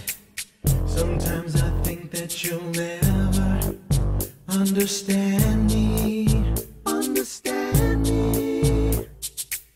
Maybe this time is forever, say it can be. Whoa, whoa, that's all you wanted. Something special, someone sacred in your life. Just for one moment, to be warm and naked at my side. Sometimes I think that you'll never understand me, understand me. But something tells me together we'd be happy. Whoa, whoa, I will be your father. Will you put your tiny hand in mine? I will be your teacher. Anything you have in mind, I will be your father. Very happy. I have had enough of time. I will be the one who loves you till the end of time.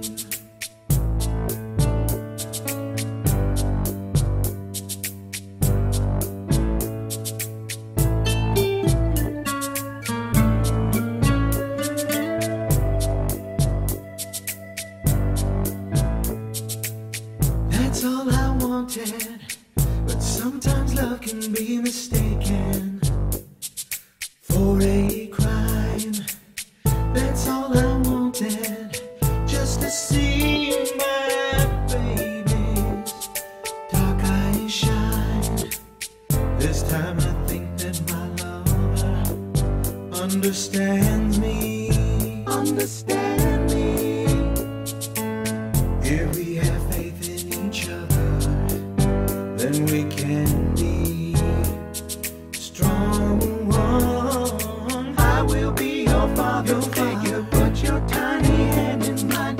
I will be your preacher, teacher. Anything you have in mind, I will be your father figure. I have had enough of crime. I will be the one who loves you till the end of time. If you are the desert, I'll be the sea. If you ever hunger for me, whatever you ask for, that's what I'll be. So when you remember the ones who have lied, who said that they cared but then laughed as you cried, you're beautiful, darling. Don't think of me, because all I ever wanted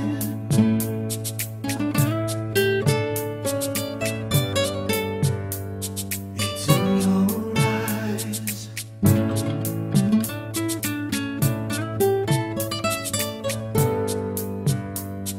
And love can lie, no. Read me with the eyes of a child. My love is always telling me so. Heaven is a kiss and a smile. Just hold on, I won't let you go, my baby. I will be your father figure. Put your tiny hand in mine. I will be your preacher, teacher. Anything you have in mind, I will be your father figure. I have had enough of crime. Who is gonna want to love you till the end of? I will be your father. I'll be your father. I will be your preacher. I will be your daddy. I will be your father. I will be your father. I will be the one who loves you till the end of time.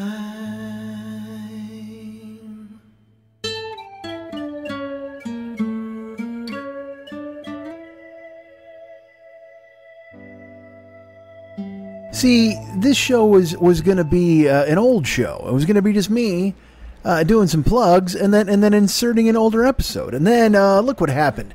We spun off the planet like a top. We talked, and we wound up filling the space. We explored the space. We looked for some more cowbell. We did all of those things, and now I find myself in a position where I don't think I need to. I don't want to share an older show with you guys. I mean, I want to, but I don't think I should. I don't think I need to. I need to. I need you. What's that song? I don't think I need to. So just enjoy what you got. What a dick. Fuck you guys. Take this and fucking chew on it. This nonsense where I put fucking Iron Man in Death of a Salesman. How dare you not think that that's enough? Really? You want to step to me and go, you know what, Mike, we needed to hear an older show. I had it all picked out. I had it written down on this right here. This piece of paper right here, which doesn't sound like a piece of paper. It's a pad of paper. But I flick it with a finger. But someday in the future, as I have to buy more time another time, perhaps I'll give you this older episode. I have the hiccups now, which is not good. That's not good during a broadcast. Hold on. I'm going to try to relax here and relax my epiglottis. Do I have a gag reflex? What if I shove? I'll just shove scissors down my throat. Maybe that'll go ahead and extricate this. I'm trying to calm down now. This is so dumb. I'm thinking if I talk like in a quieter fashion, if I come at you guys, if I go straight up ASMR or AMSR, whatever we do here, I can go ahead and calm my epiglottis. God damn, I need to calm my epiglottis. What's wrong? Fuck you, epiglottis. How dare you get all worked up? I think my epiglottis is angry at me because it wanted me to go have even it wanted to hear the older show. It's trying to figure out which older show I chose. But I'll never share that secret with anyone. No one gets to hear it. That's right. Step off.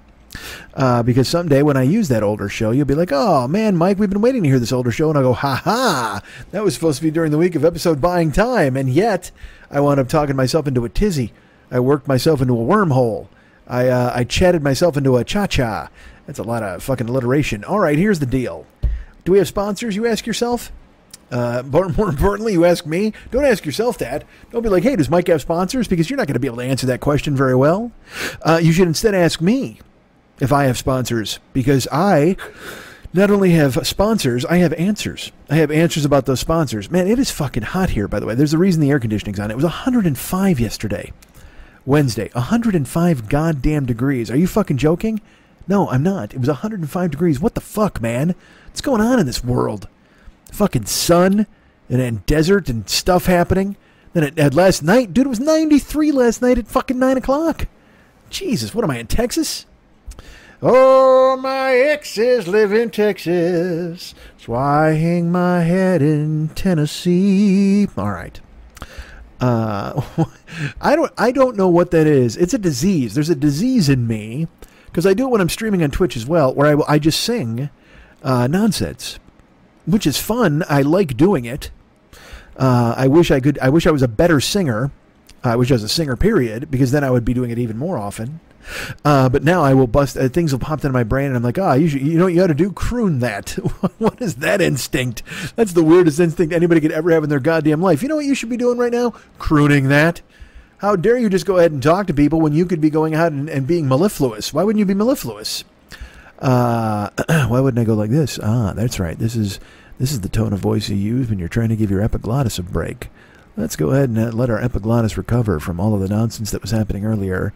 Those hiccups, they left my body. I exorcised the demons. I exorcised them out. I earnest angelied them out. I hit myself on the forehead. Thou hiccups, come out!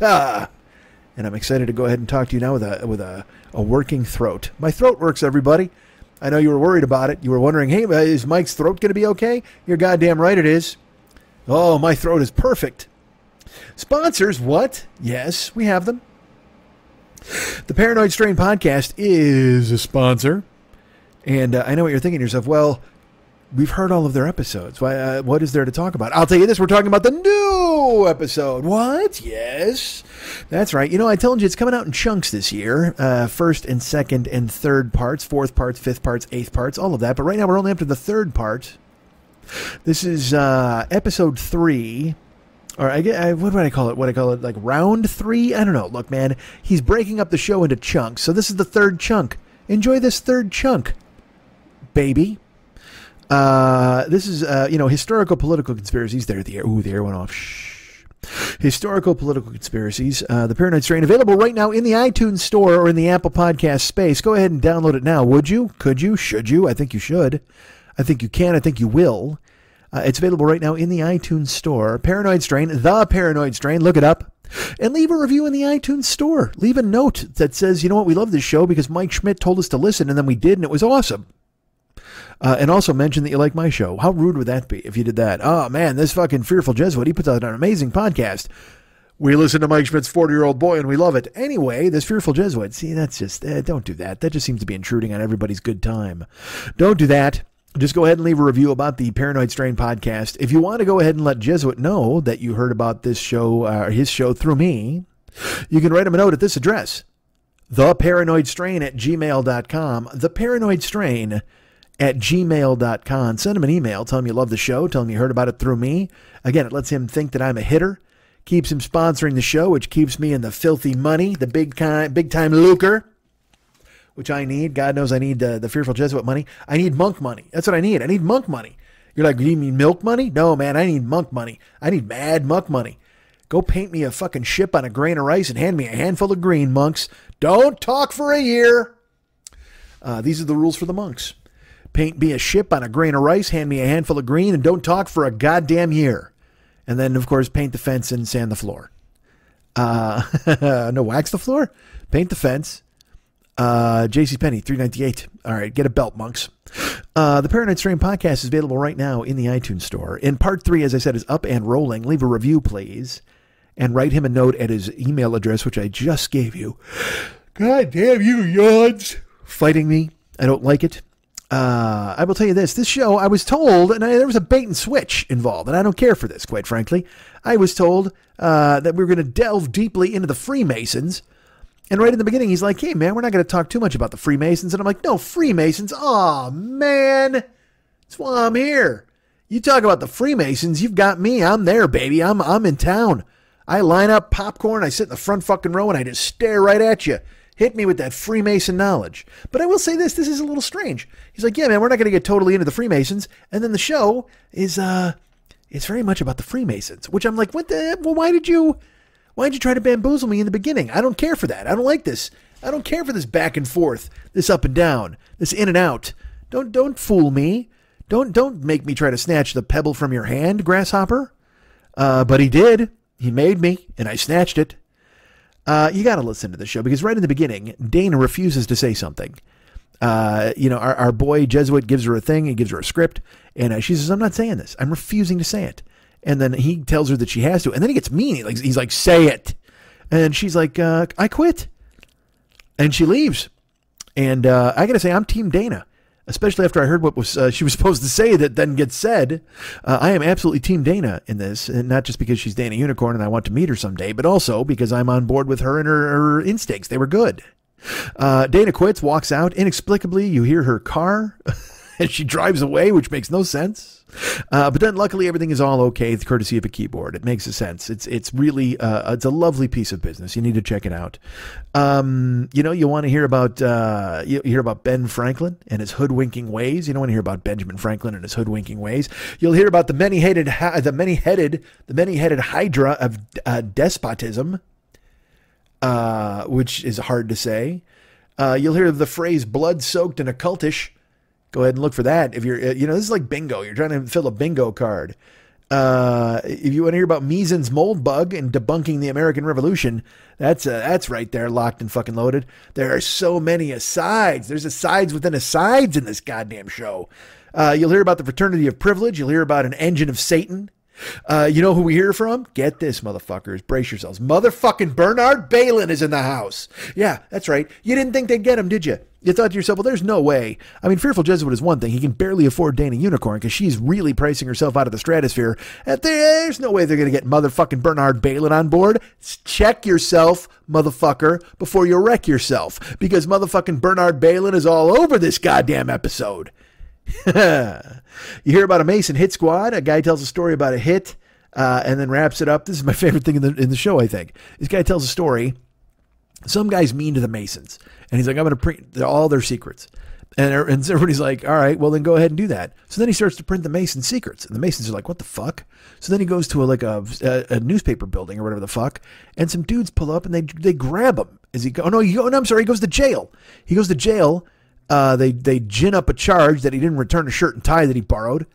Goes to the clink. He gets bailed out by a couple of fellas. Steps outside. A couple of dudes throw him in a carriage. He disappears. Nobody ever sees him again.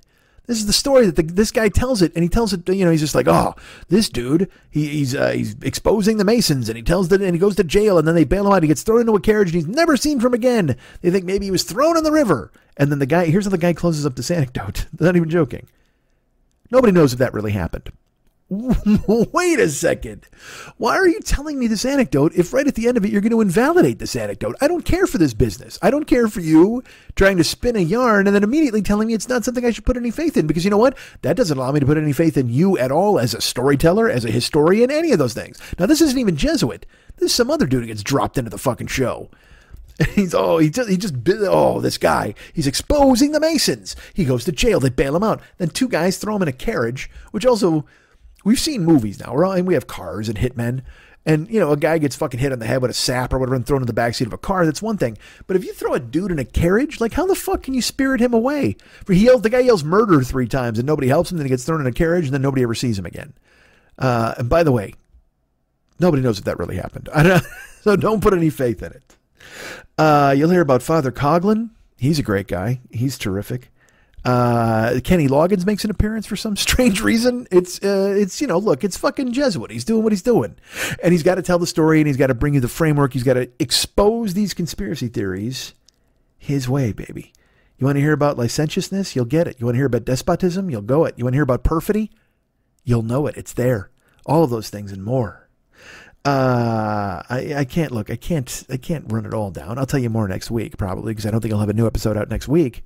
But even if he does, but I have more to tell you, but I can't do it. I don't want to give it away. Download it yourself. Listen, Jesus Christ, there's banging outside. Oh, I should tell you, when I took a break, I went and looked, and I did have a delivery. And even worse, here's what this fuckhead did. He banged on the door, and then he took the box, and he jammed it up really hard against my screen door. So then when I tried to open my screen door, it kept catching the box, and it wouldn't open. I'm trapped in my own apartment. I'm trapped. I'm hoisted by my own petard.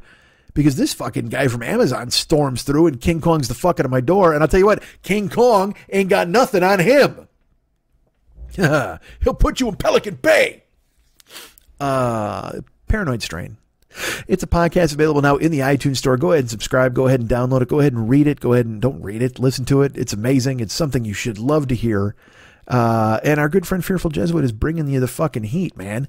Him and Danny Unicorn doing amazing things, locked in the broom closet and putting out scripts and shows, and you'll love it. Go ahead and download it. The Fearful Jesuit Show, the Paranoid Strain podcast, available in the iTunes store right now. Leave a review if you would. Send him a note if you would, and download all of them. Listen to them. They're great. You want to hire me for something? Why wouldn't you, right? You should hire me. Well, actually, before I get into the hiring, let's talk about this. Did you know this? Did you know I'm part of the new Misfit Toys podcast co-op? Well, I am. The Misfit Toys co-op. I'm very lucky and honored to be involved because it's heavy hitters. It's all fucking big timers. It's big fucking shooters. And I normally wouldn't be able to hang and bang with these people. I know, look, I think I can. I'm not sure if any of these people can do what I do, but it doesn't matter because they all do what they do, and they do it extremely well. They don't need to concern themselves with doing what I do. Do you get it now? God damn it. Of course, leading it off, in my opinion, at the Misfit Toys Co-op, we've got the great Never Not Funny, the gold standard of the Chat Show podcast. My good friend Jimmy Pardo, my good friend Matt Belknap, my good friend Elliot Hochberg, my good friend Garen Cockrell, my good friend whoever's in the guest chair. I love them. They love me. We're a happy family with the knick-knack paddywhack, give the dog a bone. This old guest came rolling home to Never Not Funny and busted out some great material. Go listen. Go download, get your finances in order to get the fancy sidebar ones. Listen to the free ones as well. The Never Not Funny show is available for you wherever you go get podcasts. Doug Loves Movies. That's our great friend Doug Benson. It's another show that's the gold standard of movie podcasts. A lot of gold standards going on. I should move to the Bitcoin. Maybe the Todd Glass show will be the Bitcoin of podcasts. Doug Loves Movies is available right now in the iTunes store as always. Again, look, dudes, if you're just getting on board with these shows now, Never Not Funny, Doug Loves Movies, there's a years and years and years of shows for you to catch up on. Now, I know you've got your other shows that you listen to, including this one. But all of these people do amazing work, and it's worth exploring their archives, and I think you should. Doug Loves Movies is available now. Check it out. I think the new one just came out. I forget. I think it's Thursdays, and today is Thursday. The Todd Glass Show, which is beloved because Todd is... dude, I saw Todd... Before I was even doing comedy, I saw Todd at the Santa Monica Improv. I saw him doing stand-up on his truck. He used to drive with his truck and pull up this, like, he had a thing that he would pull down that looked like a brick wall, and he would do stand-up. He would busk and crush it in the parking lot after shows. He's one of the most creative and talented, one of the best minds you're ever going to find in comedy. Todd Glass is the fucking greatest. Go check out the Todd Glass Show, available now in the iTunes store. And, of course, the always popular, the incredibly funny, the amazing writer, the talented expressionist. Is that what I'm calling it? Impressionist? No, expressionist. Jen Kirkman is incredibly funny.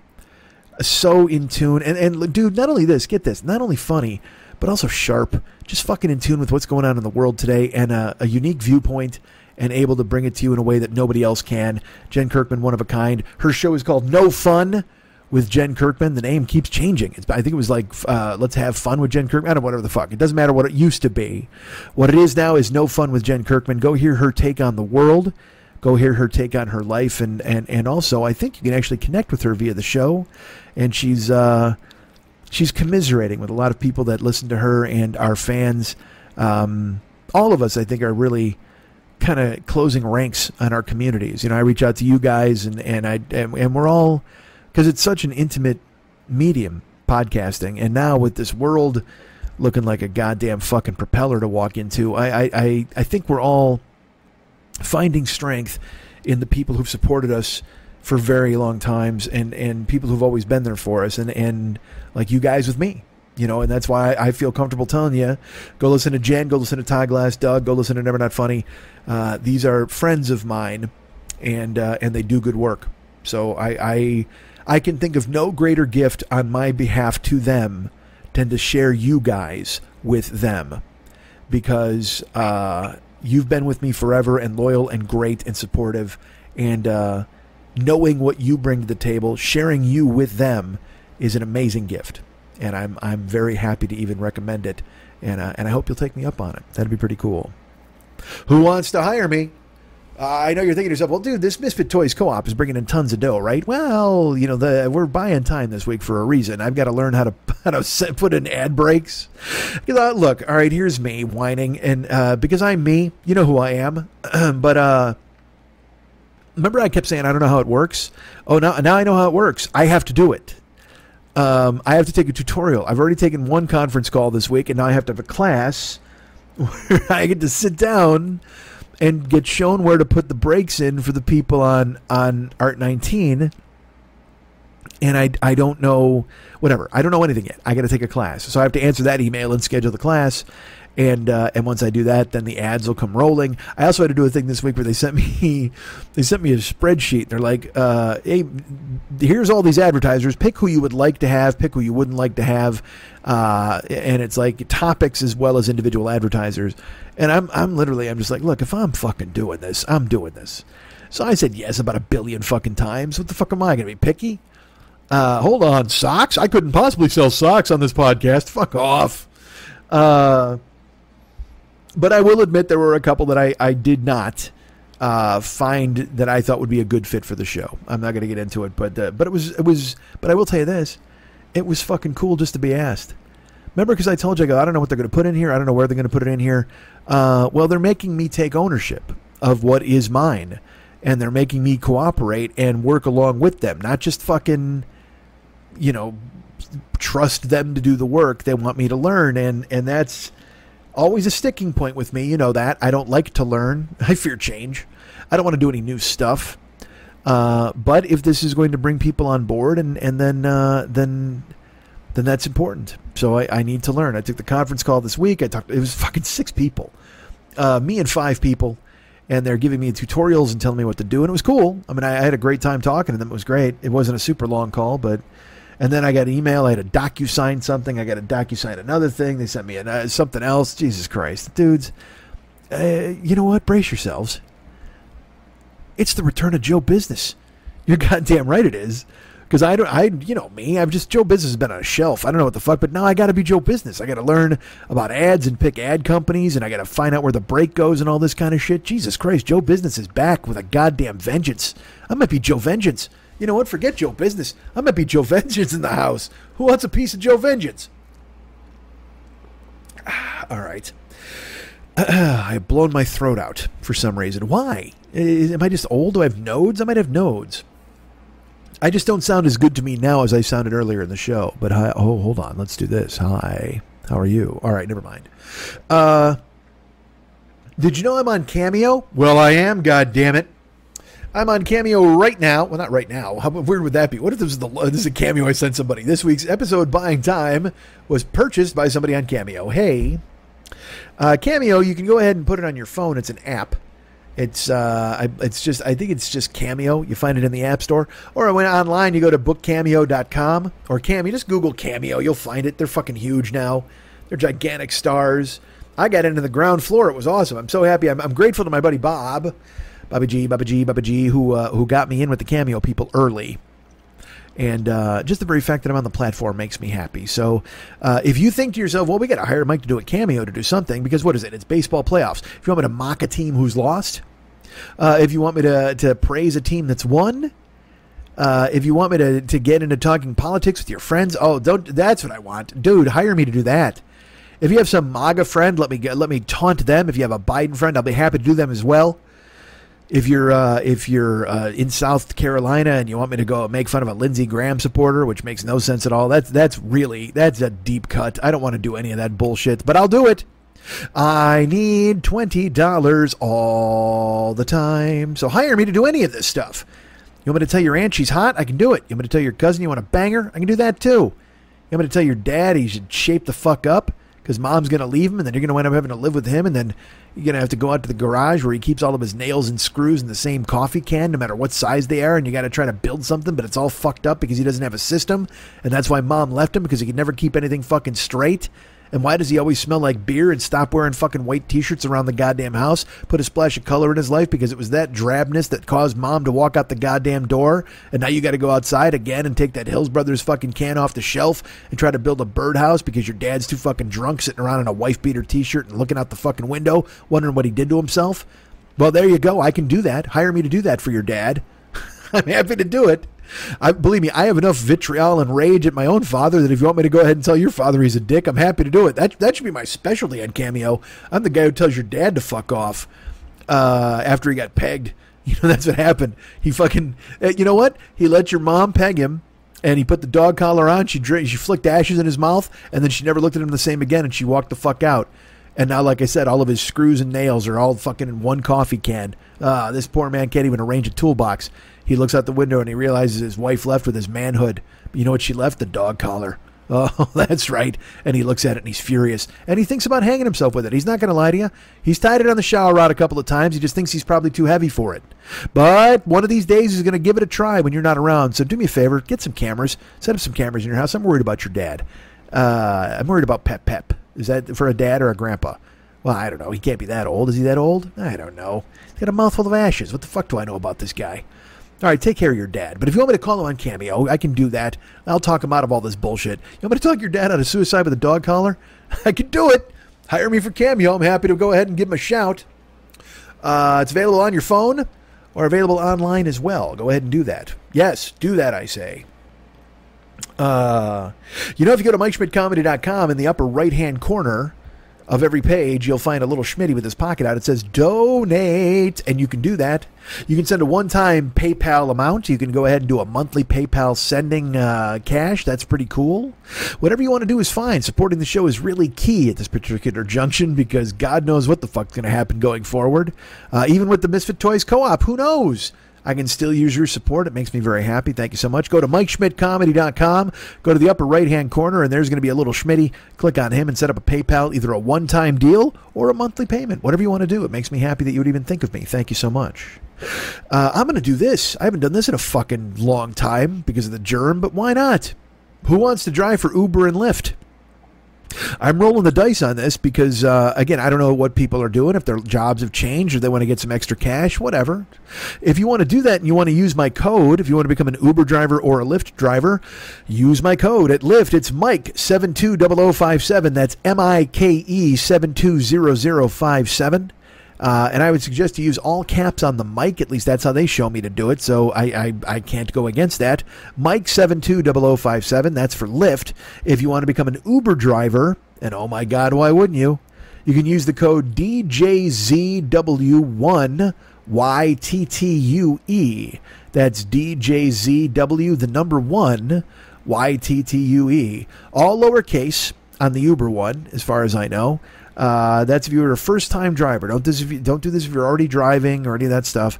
But if you want to go ahead and if you're trying to make some extra money for the holidays, if you want to go ahead and become an Uber or a Lyft person in the face of the pandemic, you want to try to make as much money as you can, my code is out there, and it really helps me. So go ahead and use the Uber code DJZW1YTTUE. Use the Lyft code Mike 720057, MIKE 720057. If you want to drive, that'd be cool. And if you don't, believe me, I don't blame you. But I figured, what the hell? You know, the germ is here. Holidays are coming up. People might be looking for a side hustle. If you're going to go with a side hustle, then go ahead and use those codes. It would really help me out. And also, we've got the Patreon page, as you know. Patreon is it's keeping us afloat, doing a good job of it. Thank you so much to everybody who's gone ahead and donated and signed up. We lost some people in September. But if we can gain more people, that'd be pretty cool. I'd appreciate it very much. Think of me at patreon.com/Mike40YOB. That's patreon.com/Mike40YOB. Go check out the page, sign up, and become a patron of this show. That would be fantastic. Again, as I've mentioned many times, I appreciate all of the support. I appreciate everybody stepping up and doing what they can to help me and help the show. But I will tell you this, if you're going to do it, if you ever thought to yourself, well, let's go ahead and help Mike out, this is a really good time to do it. In the face of the germ and every other goddamn thing we've got going on, go ahead and step up, please, and do me a favor. Become a patron at Patreon. Patreon.com/Mike40YOB. Think of me, think of garbage, think of Akeem, and become a patron of this show so I can go ahead and keep bringing it to you every single week, whether it's an older rerun show or it's a show like this that was supposed to be a rerun and then turned into something else because I wouldn't shut the fuck up. You know what? I've got channels. I should tell you about those too. What the hell? Why not? You know I got a YouTube channel? I do. YouTube.com/the40year-old boy. You can go ahead and check that out. There's every podcast is up there. The archives are there.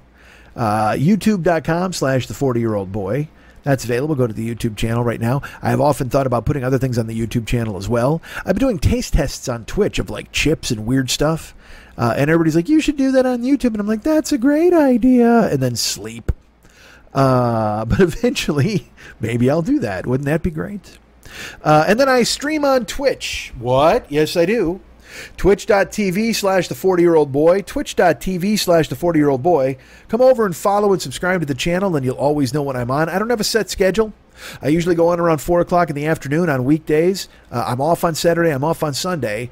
And I've been thinking about taking Wednesdays off because of, to do the podcast. But I mean, whatever. I didn't do the podcast on Wednesday, but I streamed yesterday, but I'll stream today because it's Thursday. But everybody's going to be like, huh? What are we going to do? We're going to listen to the new Mike show? We're going to watch Mike Twitch stream? Who knows? You know what you can do? Watch the Twitch stream and listen to the show at the same time. That's great. That's just like you're getting fucking spit roasted by Schmidt. How you like that? How you like me now? All your holes filled with Schmidt. Twitch.tv/the40year-old boy. We've been playing puzzles.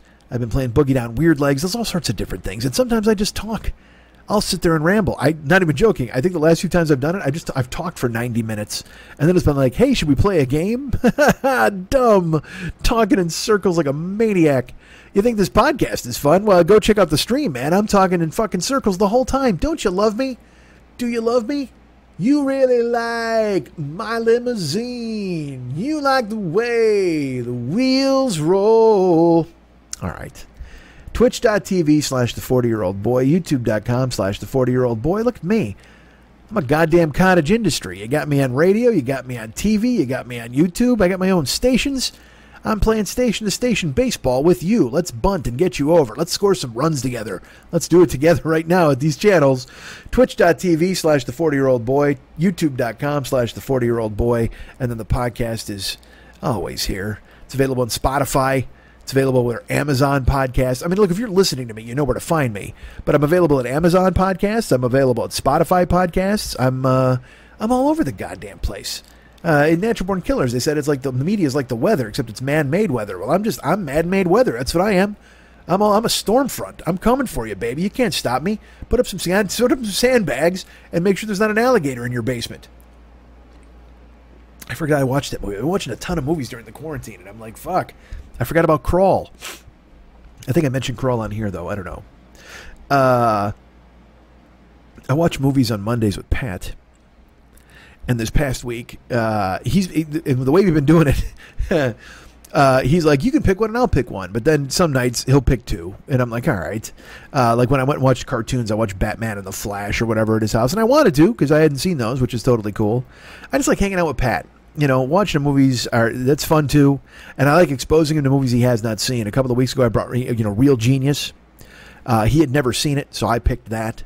And then this past week, on Monday, he showed me the 1981 Flash Gordon, or 83, with Sam Jones and Max von Sydow, and just a pile of garbage. What a bad movie that was. It was colorful and bright, and it looked like, well, this might be fun. Like, it is a genuine superhero movie, and they're going to try really hard to make it like a comic book. That's fun.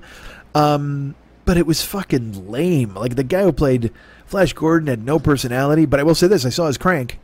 You're thinking, what? Yes, during the show we were watching, because I'm like, we'll do this. We'll be watching the movie, and I'm like, did this fucking guy do anything ever again? Like, who is this idiot? So I looked up Sam Jones, and it said Playboy Centerfold, or Playgirl Centerfold Sam Jones. I'm like, whoa, hold on. So then we're sitting there, and again, I don't tell Pat this. Pat's in his chair. We're 6 feet away because we're social distancing. So I grab the phone, and then I Google Sam Jones, Flash Gordon, nude naked Playgirl. And literally it comes up, and there he is, and he's fucking hanging it. He's out there swinging in the breeze. So I, of course, save it, and I text it to Pat. And we're sitting there, and Flash Gordon is ending, and then we're watching the credits. And I said, hey, I sent you a text. He's like, oh, yeah, I don't have my phone. And 2 weeks ago, he had written me a note, and he's like, hey, do me a favor, don't send me a text. We were playing poker. He's like, don't send me any text. Rita's using my phone for a school project. So I send him this fucking naked dude Monday, except normally he's got the phone with him. So I send him the naked dude, and I go, hey, I sent you a text. He's like, oh, yeah, I don't have my phone. And I go, please tell me Rita's not using it for a fucking project. He goes, no, it's in the house. I go, you got to get it. You need to get the phone before somebody else does. He's like, what? Why? And I go, just get your phone.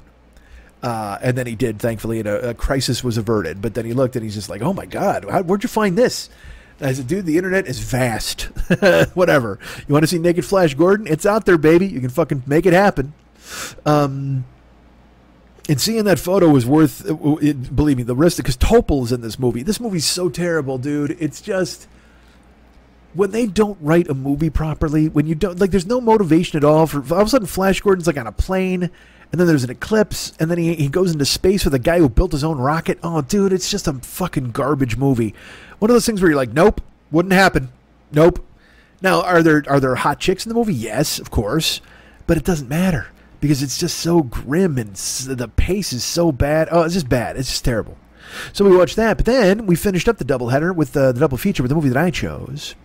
I chose a movie called Diggstown with Louis Gossett Jr. and James Woods. And what's funny is Pat hates James Woods because of what James Woods has become. And I have to admit, I don't care very much for what James Woods has become either. But at the same time, James Woods has always been one of my favorite actors. I mean, he hasn't done anything recently that I've seen, but John Carpenter's Vampires and Bestseller and Casino and Once Upon a Time in America, and he's just The Onion Field. He's an amazing actor. He's you know what he is? He's very he's incredibly natural because he seems, this will sound crazy. He's an effortless scumbag. Even when he's a good guy, he just has that snarky, because in Diggstown he's a good guy, but he's a con man, but he's just effortlessly hateable. And that's why it's so funny that he's morphed into this guy on Twitter and what the fuck he's become, because it's like, oh, he's decided to use his powers for evil. Because when he was using them for fucking good, he was making movies and all this stuff, and he was just he's just a terrific actor. He's really good, and he's so smart, because again, if you know anything about him, his fucking, his IQ is fucking 8 billion. The only thing bigger than his IQ is his dick. So he just walks around with this entitlement. And but it doesn't matter. He's really good at what he does. He's a fucking fantastic actor. So, but Pat's just like, oh, this guy's an asshole. And I'm like, yes, but we got to watch the movie. And he was able to fucking separate the art from the artist. And it's James Woods and Oliver Platt and Louis Gossett Jr. and Bruce Dern. And if you haven't seen Diggstown, fucking watch it, because it's just worth it. I won't say anything else, but goddamn, it was one of those movies where I saw it on the road, and then I would go on the road. This is in '92. And whoever I was with, I go, all right, we got to see this movie Diggstown. Like, it was for a month-long period. I took like 4 different sets of headliners to go see this fucking movie. It was so great. So you should watch Diggstown. It's really good. But anyway, so I went over there, and I brought pizza. And I think I told you this a couple of weeks ago. I ordered pizza from my Chicago pizza joint. I'm not going to say the name because I don't want to start a fight, but they just built it near my house, and I've talked about it, and I've talked about the issues I've had several times at this place. All right, I've been to this place 6 times, and I've had problems 4 times, where it's just, I don't understand what they're doing. They just step on their dick all the time. So the last time I ordered pizza, they burned the shit out of it. I don't know if I told you guys this. I talked about it on Twitch, but and if you want, I'll put a picture of the pizza up just to show you. But it was burned to a crisp. So I got home, and the thing was, it was the opening week of the football season. So it was Thursday, and it was the Chiefs were playing on Thursday Night Football. I walked in the door, I turned it on, the kickoff just started. I didn't even open the pizza box, and then I opened the pizza box, and I saw it was fucking burnt. And I wasn't going to go back because I bought it to watch football and stuff, and I'm not going to go back to the fucking place. But I was furious, but I also at the same time I'm like, I'm trying to understand, and I had problems there 3 other times, whatever the fuck. But I'm like, all right, don't freak out. It's okay, because I'm trying to be understanding, especially during the pandemic. I'm trying to understand. Hey man, people are under a lot of pressure. They're risking death to make me a fucking sandwich. I totally get this, so I try not to be mad. I don't get upset. And but I ate 2 pieces, figuring I could power through it, and it tasted like a fucking charcoal briquette. So I had to call him. I go, look, I'm sorry, but this pizza is burnt. And the guy's like, oh, well, my gosh, which one is it? I gave him the name. And he's incredibly apologetic. And I said, look, the thing is, I'm at a football thing, so I can't come back. I can't bring the pizza. I said, I'm happy to send you photos. I will prove it, but I'm really sorry that I even had to call. I tried to power through it. It's just not. And he's like, no, my God, no. He goes, you know what? We'll go ahead and we'll credit you. That's no problem. We'll take care of it. But I mean, at the same time, I'm also pissed because I'm like, I wanted pizza to watch while I fucking ate a game or watched a game. Pizza to eat while I watched a game. Did I say pizza to watch while I ate a game? I watched that pizza. What the fuck? Who cares? But sure enough, man, I apologized to him for calling and bringing it up. Like I felt, because I didn't want to look like a stroke, but at the same time I recognize how difficult the job is, what they're doing. But also they make mistakes all the fucking time, man. So, but I swallowed any aggression I had. I was like, look, I'm sorry. He goes, no problem. And so here's what they did. Not only did they fucking credit my pizza, but then they gave me a gift card in the same amount for next time. So basically he gave me double credit for a pizza, which is great. But then he says this. He goes, oh, yeah. He goes, which one was it? I go, it's a large Supreme with sausage. He goes, oh, yeah, he goes, I did see a couple of pizzas that looked iffy that went out the door, and yours might have been one of those. And look, man, I've worked in restaurants. I've worked in retail. You never tell people that you fucked them on purpose, whether you did or you didn't. You'd never say, hey, yeah, no, I let subpar product go out the door. You never fucking do that. Now, good, they made me whole by giving me credit, and then they gave me another one on top of it. That's totally fine. But, dude, you don't ever say to the customer, yeah, I saw a couple that looked like they might be iffy, and they went out the door. But yours might have been one of those. Get fucked. You don't ever tell the customer that you let burned pizza go out the goddamn door, because now I don't trust you at all. Like, I haven't trusted them anyway, because they keep making fucking mistakes. And I know you're like, Mike, why do you keep going back to this fucking place? It's in 1.5 miles from my house, and it's a Chicago pizza place. And when they get it right, it's fucking great. They just started thin crust. Thin crust Chicago pizza is my favorite thing in the fucking world. So that's when I went, but they burned the fuck out of it, and I was furious. But then they even tell me that you let burned pizza go out the fucking door? What? Because then you're just hoping people don't complain. Then you don't. That's the thing, is you're behind in the kitchen and you just fucking put out subpar product because you don't want to do it over again because you're slammed and it's going to fucking knock your dick in the dirt. I've worked in kitchens. I know what the fuck he did. And that's, I think that's also why they went overboard, because he knew they fucked up by sending out my burnt pizza. He saw it. So that's why he gave me double credit. So at least they gave me double credit. So that's fine. So this week I said to Pat, I was like, hey, am I bringing anything? He goes, well, you want to get one of those pizzas? I said, sure. I ordered pizza. I went to pick it up. I ordered 2 pizzas because his daughter doesn't like all the mushrooms and all that kind of stuff. So I just got pepperoni and green pepper. And I checked before I left. I used my gift card for one pizza, then I paid for the other. And it's $65 worth of pizza. I opened the fucking box, and the green peppers are burned on the pepperoni and green pepper. Now, when you make a pepperoni and green pepper pizza, you know what you do? You fucking throw the cheese on it, and then you put the green peppers on it, and then you put the pepperoni on it, and then you put it in the oven. It's raw green pepper. Well, what they do is they saute the green peppers on the stove, and then they dump them on the pizza, and then they put it in the oven. And it's like, no, you don't cook green peppers. They cook in the oven with the food. The whole point is the crispness of the vegetable, the brightness. It cooks in the oven. So I open the box and I look at it and I just sigh. And it's the same manager, and I'm like, all right. I go, I have this card, and then I have a loyalty card, and we're doing all that. He's like, oh yeah, so I'm glad we took care of you the last time. I'm glad you came back. And I said, yeah, I came back. All right, look. I said, I have to do this. I said, this is burnt.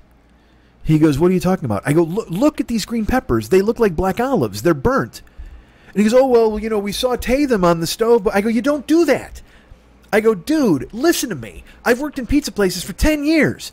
You fucking put raw green pepper, and I did swear. I've had enough. You make 5 mistakes in 8 trips? I mean, I've had enough.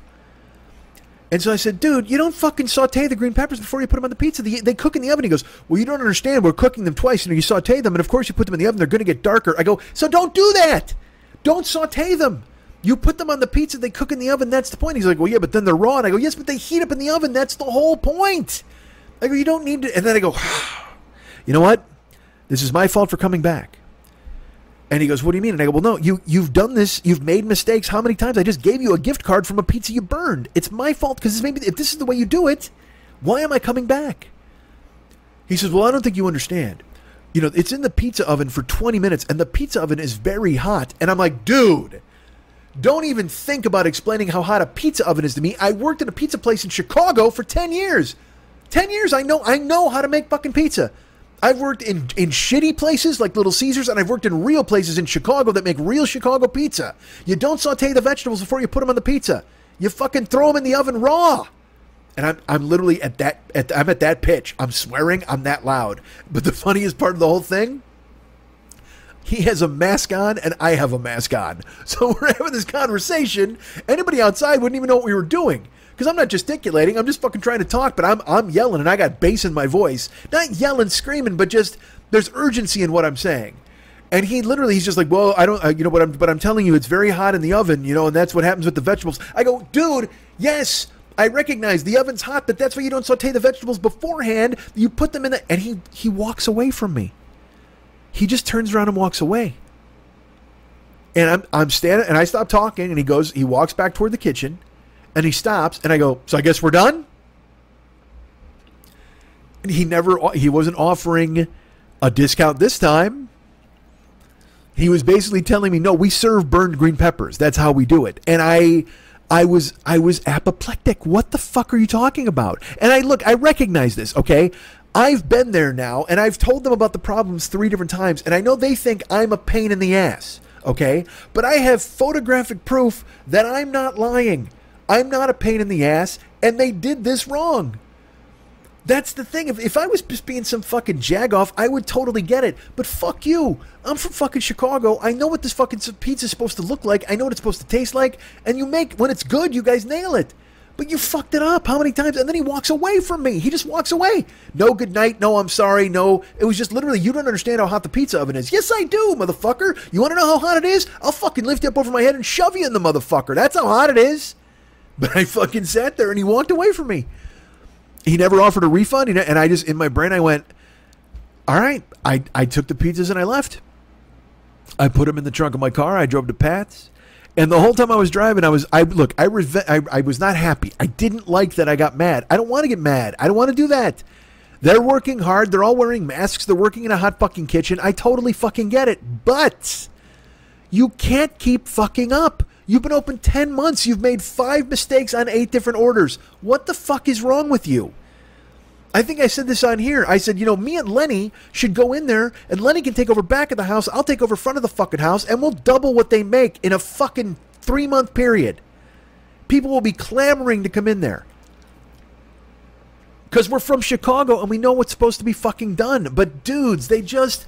the owners, we talked to them a couple of times, and they talk like, the guy's like, did you know we have tavern cut pizza now? I go, yeah, I actually bought a thin. And he's like, yeah, that's how they do it in Chicago. It's like, oh my God, dude, I'm from Chicago. Quit they're trying to dine out on this cachet of, yes, this is how it's done in Chicago. We do it just the same way. Shut up, dude. You don't fucking know. Button your shirt, you salmon motherfucker. Literally a salmon button shirt with the sleeves rolled up. He hasn't made a thing in his fucking life because they're both screenwriters and shit, which is fine. But it's like... you keep fucking stepping on your dick. And I'm even more mad because I'm like, this is a really good place. Geno's is a really good name. I said I wasn't going to say the name, and I just did. But still, it's a big name, and you're going to fucking ruin it.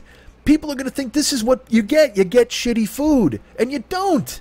When that dude walked away from me, I was like, what the fuck? Really? We're done? And I said, so I guess we're done? I took the pizzas and I left. And I got to Pat's house, and I go, look, I'm going to show you something. I took a picture of it, and I sent it to Lenny. And I sent it to my brother. I go, look, am I insane? Are these green peppers burned? And he's like, Brothers Pizza used to do that. They saute them before they put it on the thing. He goes, are you at Geno's? I go, yeah. He goes, fuck. I got to fucking Pat's house. I opened the box. I go, what does that look like to you? And he goes, oh, that looks gross. Because also, there's the green pepper on like half the pizza. It's just a fucking mess. It's just a mess. And I shouldn't care. That's the thing. I'm trying not to be the guy who cares about this kind of bullshit. Nobody fucking wants to hear a guy complaining about pizza. But especially in a pandemic and shit like that, these guys are working fucking hard. And I know, like I said, that they look at me now as some fucking bitchy customer who's going to complain about anything and doesn't understand what the fuck is going on. But no, burnt is burnt, motherfuckers. You can't come in here and burn crust or burn green peppers or burn fucking anything and expect people to just go, yeah, okay, this is delicious. No, fuck you. People will stop coming. Even if you're making Chicago pizza. Because look, there's a place down in fucking Echo Park that makes better deep dish pizza than you guys do because the guy used to work at fucking Malnati's. I know nobody cares. Why am I fucking ranting about this? Why am I even going on and telling you guys about it? Because for no reason. No reason. Because you know what? It's the closest thing I had to a fucking story in my life right now. Because they burned the pizza and I lost my fucking temper. That's what it is. You know what? Maybe that's it. Maybe that's it. The pandemic is ending because I'm starting to come back out of my shell. The swallows return to Capistrano, the leaves come back on the fucking trees and fall to the goddamn ground, and I start yelling in a fucking joint because people fuck me over. See, that's what it is. I gotta start getting out of my house more, because I've just been in the apartment fucking locked in and not having any fucking bad things happen to me. I need to get out there, man. I need to get back out in the world and have all those bad fucking things happen to me the way they fucking happened to me in the past, and then I can fucking yell at people and bring the story to you. Don't you want to hear that? Don't you want me to go ahead and order more stuff and have more bad things happen? I can come and tell you about it? Hey, it's 25 mistakes.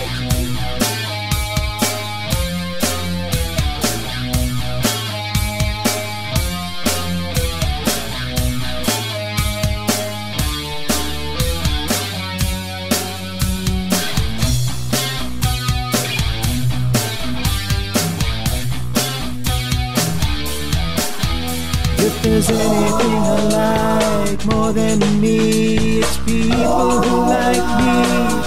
I love me, but if you love me, I love you. 'Cause you know why, we both love me. How great am I? Let's talk about that for a while. And by while, I mean forever.